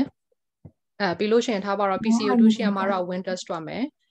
ပြီးလို့ရှိရင်နောက်ထပ်က anion gap ကိုတွက်မယ်ဒီမှာ anion gap ကဘယ်လောက်လဲ 11 11 okay I do non-ion cap diabetes patient က non-anionic metabolic acidosis နဲ့ဆိုလို့ရှိရင်အမှားတော့ဘာကို suspect ဖြစ်မလဲ GI loss လား renal loss လားသိရှာ okay အဲ့လိုရှာလို့လည်းရတယ်ထားပါတော့ဒီ patient မှာဆိုလို့ရှိရင်သူကပြောမယ် diarrhea ခုနလိုပေါ့နော်သူမှာ diarrhea ဘာမှမရှိဘူးထားပါတော့အမကဒီ case မှာအမ renal loss လို့အမကပြောလိုက်မယ် renal loss ရှိနေတယ်ပေါ့နော် urine anion gap ကိုတွားလိုက်တဲ့အခါမှာ urine anion gap က positive ဖြစ်နေတယ်အဲ့တော့အမတို့ renal loss ဖြစ်နေတယ်လို့ပြောမယ်အဲ့ဆိုလို့ရှိရင်ဒီ patient မှာဘာဖြစ်နေလဲဘာကြောင့် renal loss ဖြစ်တာလဲ diabetes type 4 RDA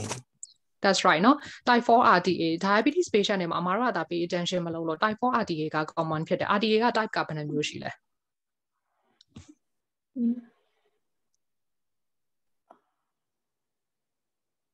4မျိုး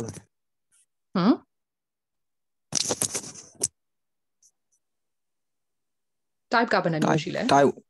type 1 2 3 4 4ခု4ခုကတော့3ခုပါ3ခုပေါ့နော်အဓိကက3ခုဟုတ်တယ်ညီမလေးပြောရမှန်တယ်1 2နဲ့4ထားပါတော့ generally အမတို့က1 2နဲ့4ဘယ်လို differentiate လုပ်လို့ရလဲ approximate RD လား distal RD လား type 4 ကြတော့ hyperkalemic RD ဆို That's right ဆိုတော့အကြောင်းမလို့အမကဒီမှာ potassium ကိုအလကားပေးထားတာမဟုတ်နော် 5.6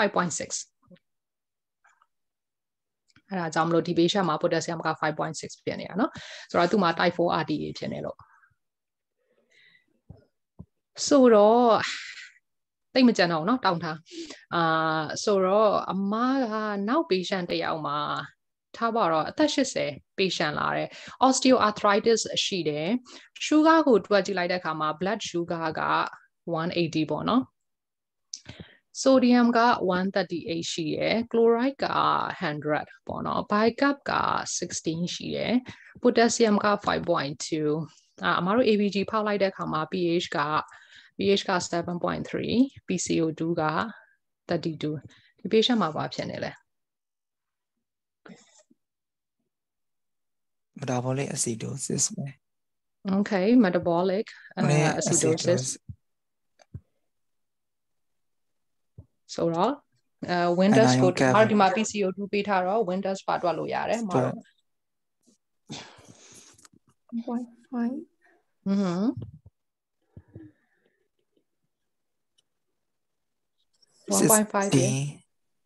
16 plus 8 plus or minus 2ဆိုတော့ဒါဆို16 5 80 16တော်ဒီ16 24 plus 8ပြီးလို့ရှိရင်2ဆိုတော့34 30ကနေပြီးတော့34အမှားတော့ဒီကမှာဆိုတဲ့အခါကျတော့ဒါက compensation ရှိတယ်ပေါ့နော်ဒါပေမဲ့ဒီက range အထဲမှာ normal range ထဲမှာမရောက်သေးတော့အမှားတော့ partial လို့ပြောလို့ရတယ်ပြီးလို့ရှိရင်အမှားတော့နောက်တစ်ဆင့်ကဘာတွက်မလဲanion gap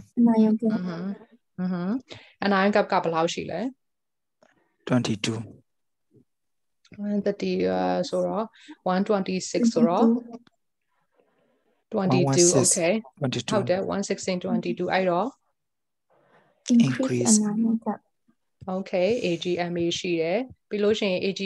anion gap ရှိရဆိုတော့အမတို့နောက်တစ်ဆင့်ပါတွက်ရမလဲ delta ဘယ်လိုတွက်မလဲ22 minus 12 plus 16 plus 5 အဲ့တော့ plus 16 26ပေါ့နော်26ဖြစ်နေတော့ဘယ်လို interpret လုပ်လဲ non-ion gap metabolic အမပြောထားတာ18ရယ်30ရယ်နော်30ရယ်ဆိုတော့ဒီကြားထဲမှာရှိနေတယ်ဆိုလို့ရှိရင်နောက်ထပ် additional problem မရှိဘူးပေါ့နော်အမတို့ဟာ26ဆိုတော့အမတို့ဟာရိုးပဲ AGMA ပဲရှိတယ်နောက်ထပ် non-anion gap လည်းမရှိဘူး metabolic alkalosis လည်းမရှိဘူးဒီ patient မှာဆိုလို့ရှိရင်အမတို့က AGMA ပဲနော်anion gap metabolic acidosis ပြီးလို့ရှိရင် partial compensation အမကထားပါဒီမှာက anion gap metabolic acidosis patient ဟိုမှာက osteoarthritis နဲ့လာတယ်အဲ့ osteoarthritis အတွက်လည်းသူကထားပါတော့ pain killer တွေတောက်နေရလို့ပြောတယ်ဒီ ဒီ patient မှာဘာကို suspect ဖြစ်မလဲ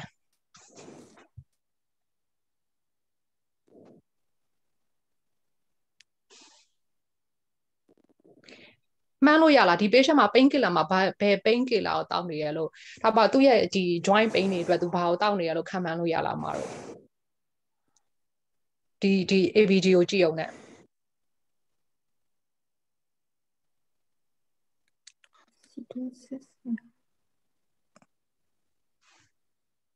ခံမှန်းလို့ရတယ်နော်ခံမှန်းလို့ရဆိုတာဒီတိုင်းပဲ anaerobic metabolic acidosis မှာဘယ်လို case မျိုးမှာတွေ့တတ်လဲဆိုတော့ဥပမာလူတွေကတချို့လူတွေကအဲ့လိုမျိုးပေါ့နော်ပါရာစီတမောကို chronically တောက်နေရဲဆိုလို့ရှိရင်အဲ့လိုပြော anaerobic metabolic အဲ့လိုလူမျိုးတွေမှာတွက်ကြည့်ဖို့သွားပြီးတော့သွေးဖောက်ကြည့်လိုက်လို့အမတို့ blood gas လုပ်လို့ရှိရင် anaerobic metabolic acidosis တွေ့တတ်တယ်ထားပါတော့ဒီ patient ကNSAID ပေါ့နော် NSAID တောက်နေရဆိုလို့ရှိရင်အမတို့က ABG ခုနလိုပေါ့နော်ဟိုဖြစ်ကြည့်လိုက်လို့ရှိရင်ဘယ်လိုမျိုးတွေ့တင်လဲ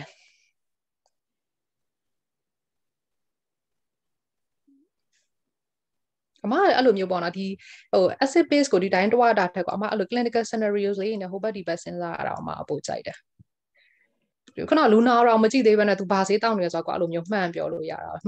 ဒီလိုဒါကိုသိအောင်နဲ့ဒီ information ရှိအောင်နဲ့ဒါတောက်နေတာမလားဆိုလူနာတွေကဘလို့သိလဲအဲ့လိုမျိုးအများတော့မမှန်ဘူးပေါ့နော် case တွေကအများကြီးတခြားထားပါတော့တခြား comorbidities ရှိနေရဆိုလို့ရှင်တော့ပေါ့နော်အဲ့မှာကိုယ့်ရဲ့ history ထဲမှာဒါတွေကိုပြန်ပြီးတော့ exclude လုပ်သွားအောင်ဆိုတော့ NSAID ထားပါတော့သူကခုနလိုပေါ့နော်အကြိုက်ခဲပျောက်စေးတွေမှာခုနလို NSAID တွေတောက်နေရဆိုလို့ရှင်ဒီအမားတို့ကဒီ patient မှာပေါ့နော်ဒီလိုမျိုး anaerobic မဟုတ်ဘဲနဲ့ဘာတခြား metabolic disturbance ကဘယ်လိုတွေးတင်လဲဘာတွေးတင်လဲNSAID အကြိုက်ခဲပျောက်စေးတောက်နေတဲ့သူတွေမှာအမတို့ကဘာကြောက်လဲ bleeding GI bleeding bleed ကြောက်တယ်ပြီးလို့ရှင်တော့ဘာကြောက်သေးလဲအမတို့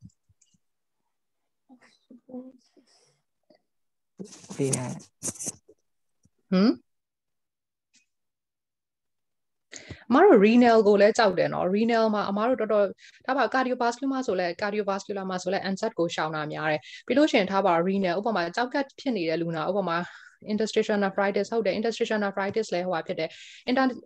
သူ့ရဲ့ NSAID က mechanism တွေကအများကြီးပဲ tubular necrosis အဲ့လိုမျိုးပေါ့နော် tubule တွေလည်းထိနိုင်တယ်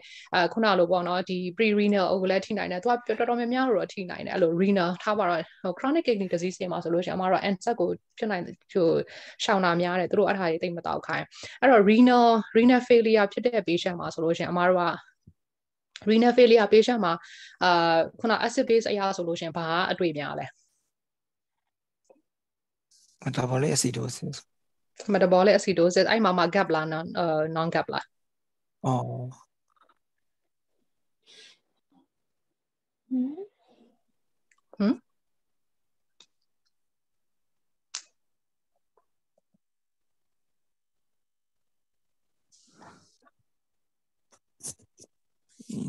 များသောအားဖြင့် renal ဆိုလို့ရှိရင် non gap မော်နော် gap မရှိတတ်ဘူးသူကများသောအားဖြင့်အဲ့ဒါဆိုလို့ရှိရင်ဒါအမတို့ကခုနလိုပေါ့နော်တွက်ကြည့်လိုက်လို့ non gap ဆိုလို့ရှိရင်တော့ဒီ patient ကများသောအားဖြင့် NSAID တောက်နေတာဖြစ်ဖို့များတယ်အဲ့တော့ the last question အမ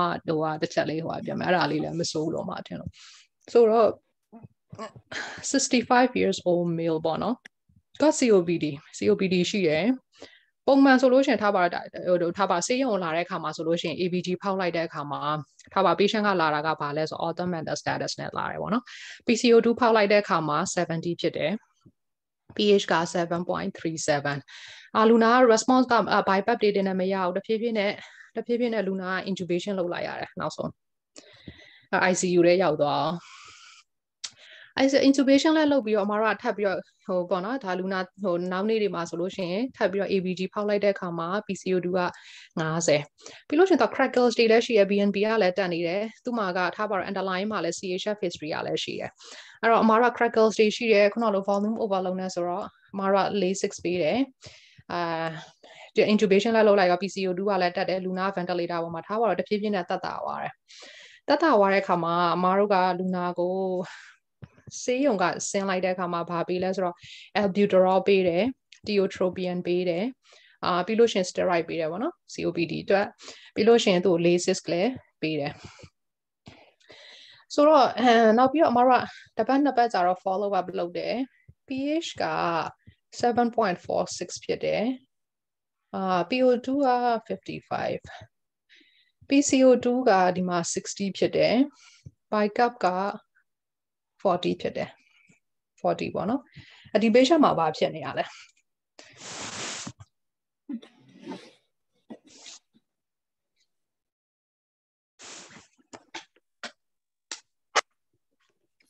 metabolic alkalosis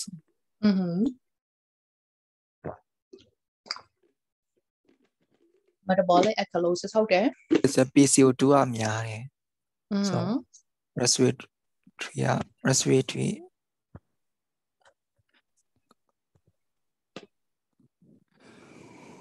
respiratory ဘာဖြစ်လဲ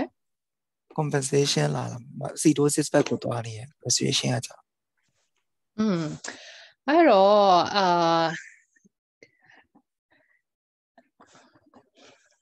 ဆိုတော့အမားတို့ကဒီမှာဘယ်လိုတွားလို့ရလဲဆိုတော့ဒီ case ကနည်းနည်းလေး tricky ဖြစ်တယ်ဆိုတာဘာလဲဆိုတော့သူကပထမတော့ retention ရှိတယ် COPD patient တွေမှာများသွားပြန် carbon dioxide retention နောက်ပိုင်း intubated လုပ်ပြီးတဲ့အခါမှာအမားတို့ထပ်ပြီးလုပ်လိုက်တော့ဒီ50လောက်ကဒါ new သူ့ရဲ့ new baseline ဘာလို့ဆိုတော့တချို့ COPD တွေမှာက PCO2 က40ဆိုတာမဖြစ်တော့ဘာလို့ဆိုတော့သူက chronic problem retainer ပေါ့နော် retention ရှိနေရဆိုလို့ရှိရင်များသွားပြန်အဲ့ဒီ range မှာပဲဟိုဟာဖြစ်နေတယ်အဲ့တော့ဒီလူရဲ့ baseline ဆိုလို့ရှိရင်ပုံမှန်လူလို့အမားတို့က40နဲ့တွားလို့မရဘူးသူ့အတွက်ကကြတော့ဟိုစားပေါ့နော်50ဖြစ်သွားပြီအဲ့တော့ metabolic alkalosis မှာဆိုလို့ရှိရင်အမားတို့က composition ကိုဘယ်လိုတွက်လဲမှတ်မိသေးလား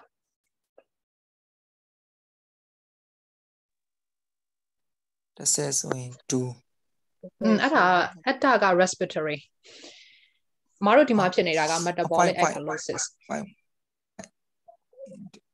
1.5 က winters က metabolic acidosis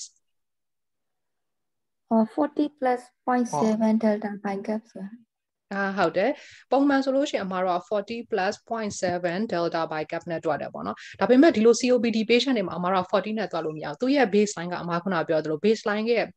baseline carbon dioxide ကတော့ retention ကိုဖြစ်နေတာဘယ်တော့ဖြစ်50အောက်ဆင်းတယ်လို့ရှိတော့မှာမဟုတ်ဘာလို့ဆိုတော့ဘယ်လိုပြောမလဲသူတို့ဒီလို COPD patient တွေမှာဆိုလို့ရှိရင်ပုံမှန်လူထက်ကိုဒါသူတို့ရဲ့ compensatory mechanism ကိုပေါ့နော်သူက retention bicap ကလည်းသူက carbon dioxide retention ဖြစ်တဲ့အတွက်သူက bicap ကလည်း retention ဖြစ်နေတာမျိုးရှိရပါတော့သူရဲ့ baseline ဆိုခုန intubation ပြီးတဲ့အခါမှာတော့ပြန်ပြီးတော့ check လုပ်တဲ့အခါမှာ50ဆိုတာကသူ့ရဲ့ baseline အဲ့တော့ဒီ patient မှာဆိုလို့ရှိရင်ဒီ40အစားမှာတော့50နဲ့တွက်တင်တယ်ပေါ့နော်50အမှားမှာ50 plus 0.7ပြီးလို့ရှိရင် bicap ကခုနအမှားပေးထားတာက bicap ကိုဘယ်လောက်ပေးပါလိုက် bicap ကိုမှ40လို့ပေးထားတယ်ဆိုတော့ delta bicap ဆိုတဲ့အတွက်40တဲကနေပြီးတော့24အမှားနှုံမယ်ဆိုတဲ့အခါကျတော့ဒီ patient မှာဆို50 plus ဒီမှာဆိုလို့ရှိရင်16ဆိုတော့16 16 9 112ဟုတ်တယ်နော်ဟုတ်လားမသိဆိုတဲ့အခါကျတော့so 61.2ပေါ့နော်ဒီ range လောက်မှာရှိတဲ့ねပေါ့နော်61.2အမဒီမှာပေးထားတာက PCO2 က60ဆိုတော့ဒါပြောရမယ်ဆိုလို့ရှိရင်ဒီ patient မှာဆိုလို့ရှိရင်ဒီ PCO2 က appropriate ဖြစ်တယ်ပေါ့နော်ဘာလဲဆိုတဲ့အခါကျသူက chronic retainer ဆိုတဲ့အတွက်ဒါကသူ့ဒီဥစ္စာကဒါ appropriate ဖြစ်တယ်ဒီ patient မှာ metabolic alkalosis ရှိတယ် PCO2 ကတော့ဒါသူCOPD patient မှာဆိုဒီ patient မှာဆိုလို့ရှိရင်ဒါ appropriate ဖြစ်တယ်အဲ့တော့ဒီမှာဒီ patient မှာဘာလို့ metabolic alkalosis ဖြစ်တာလဲ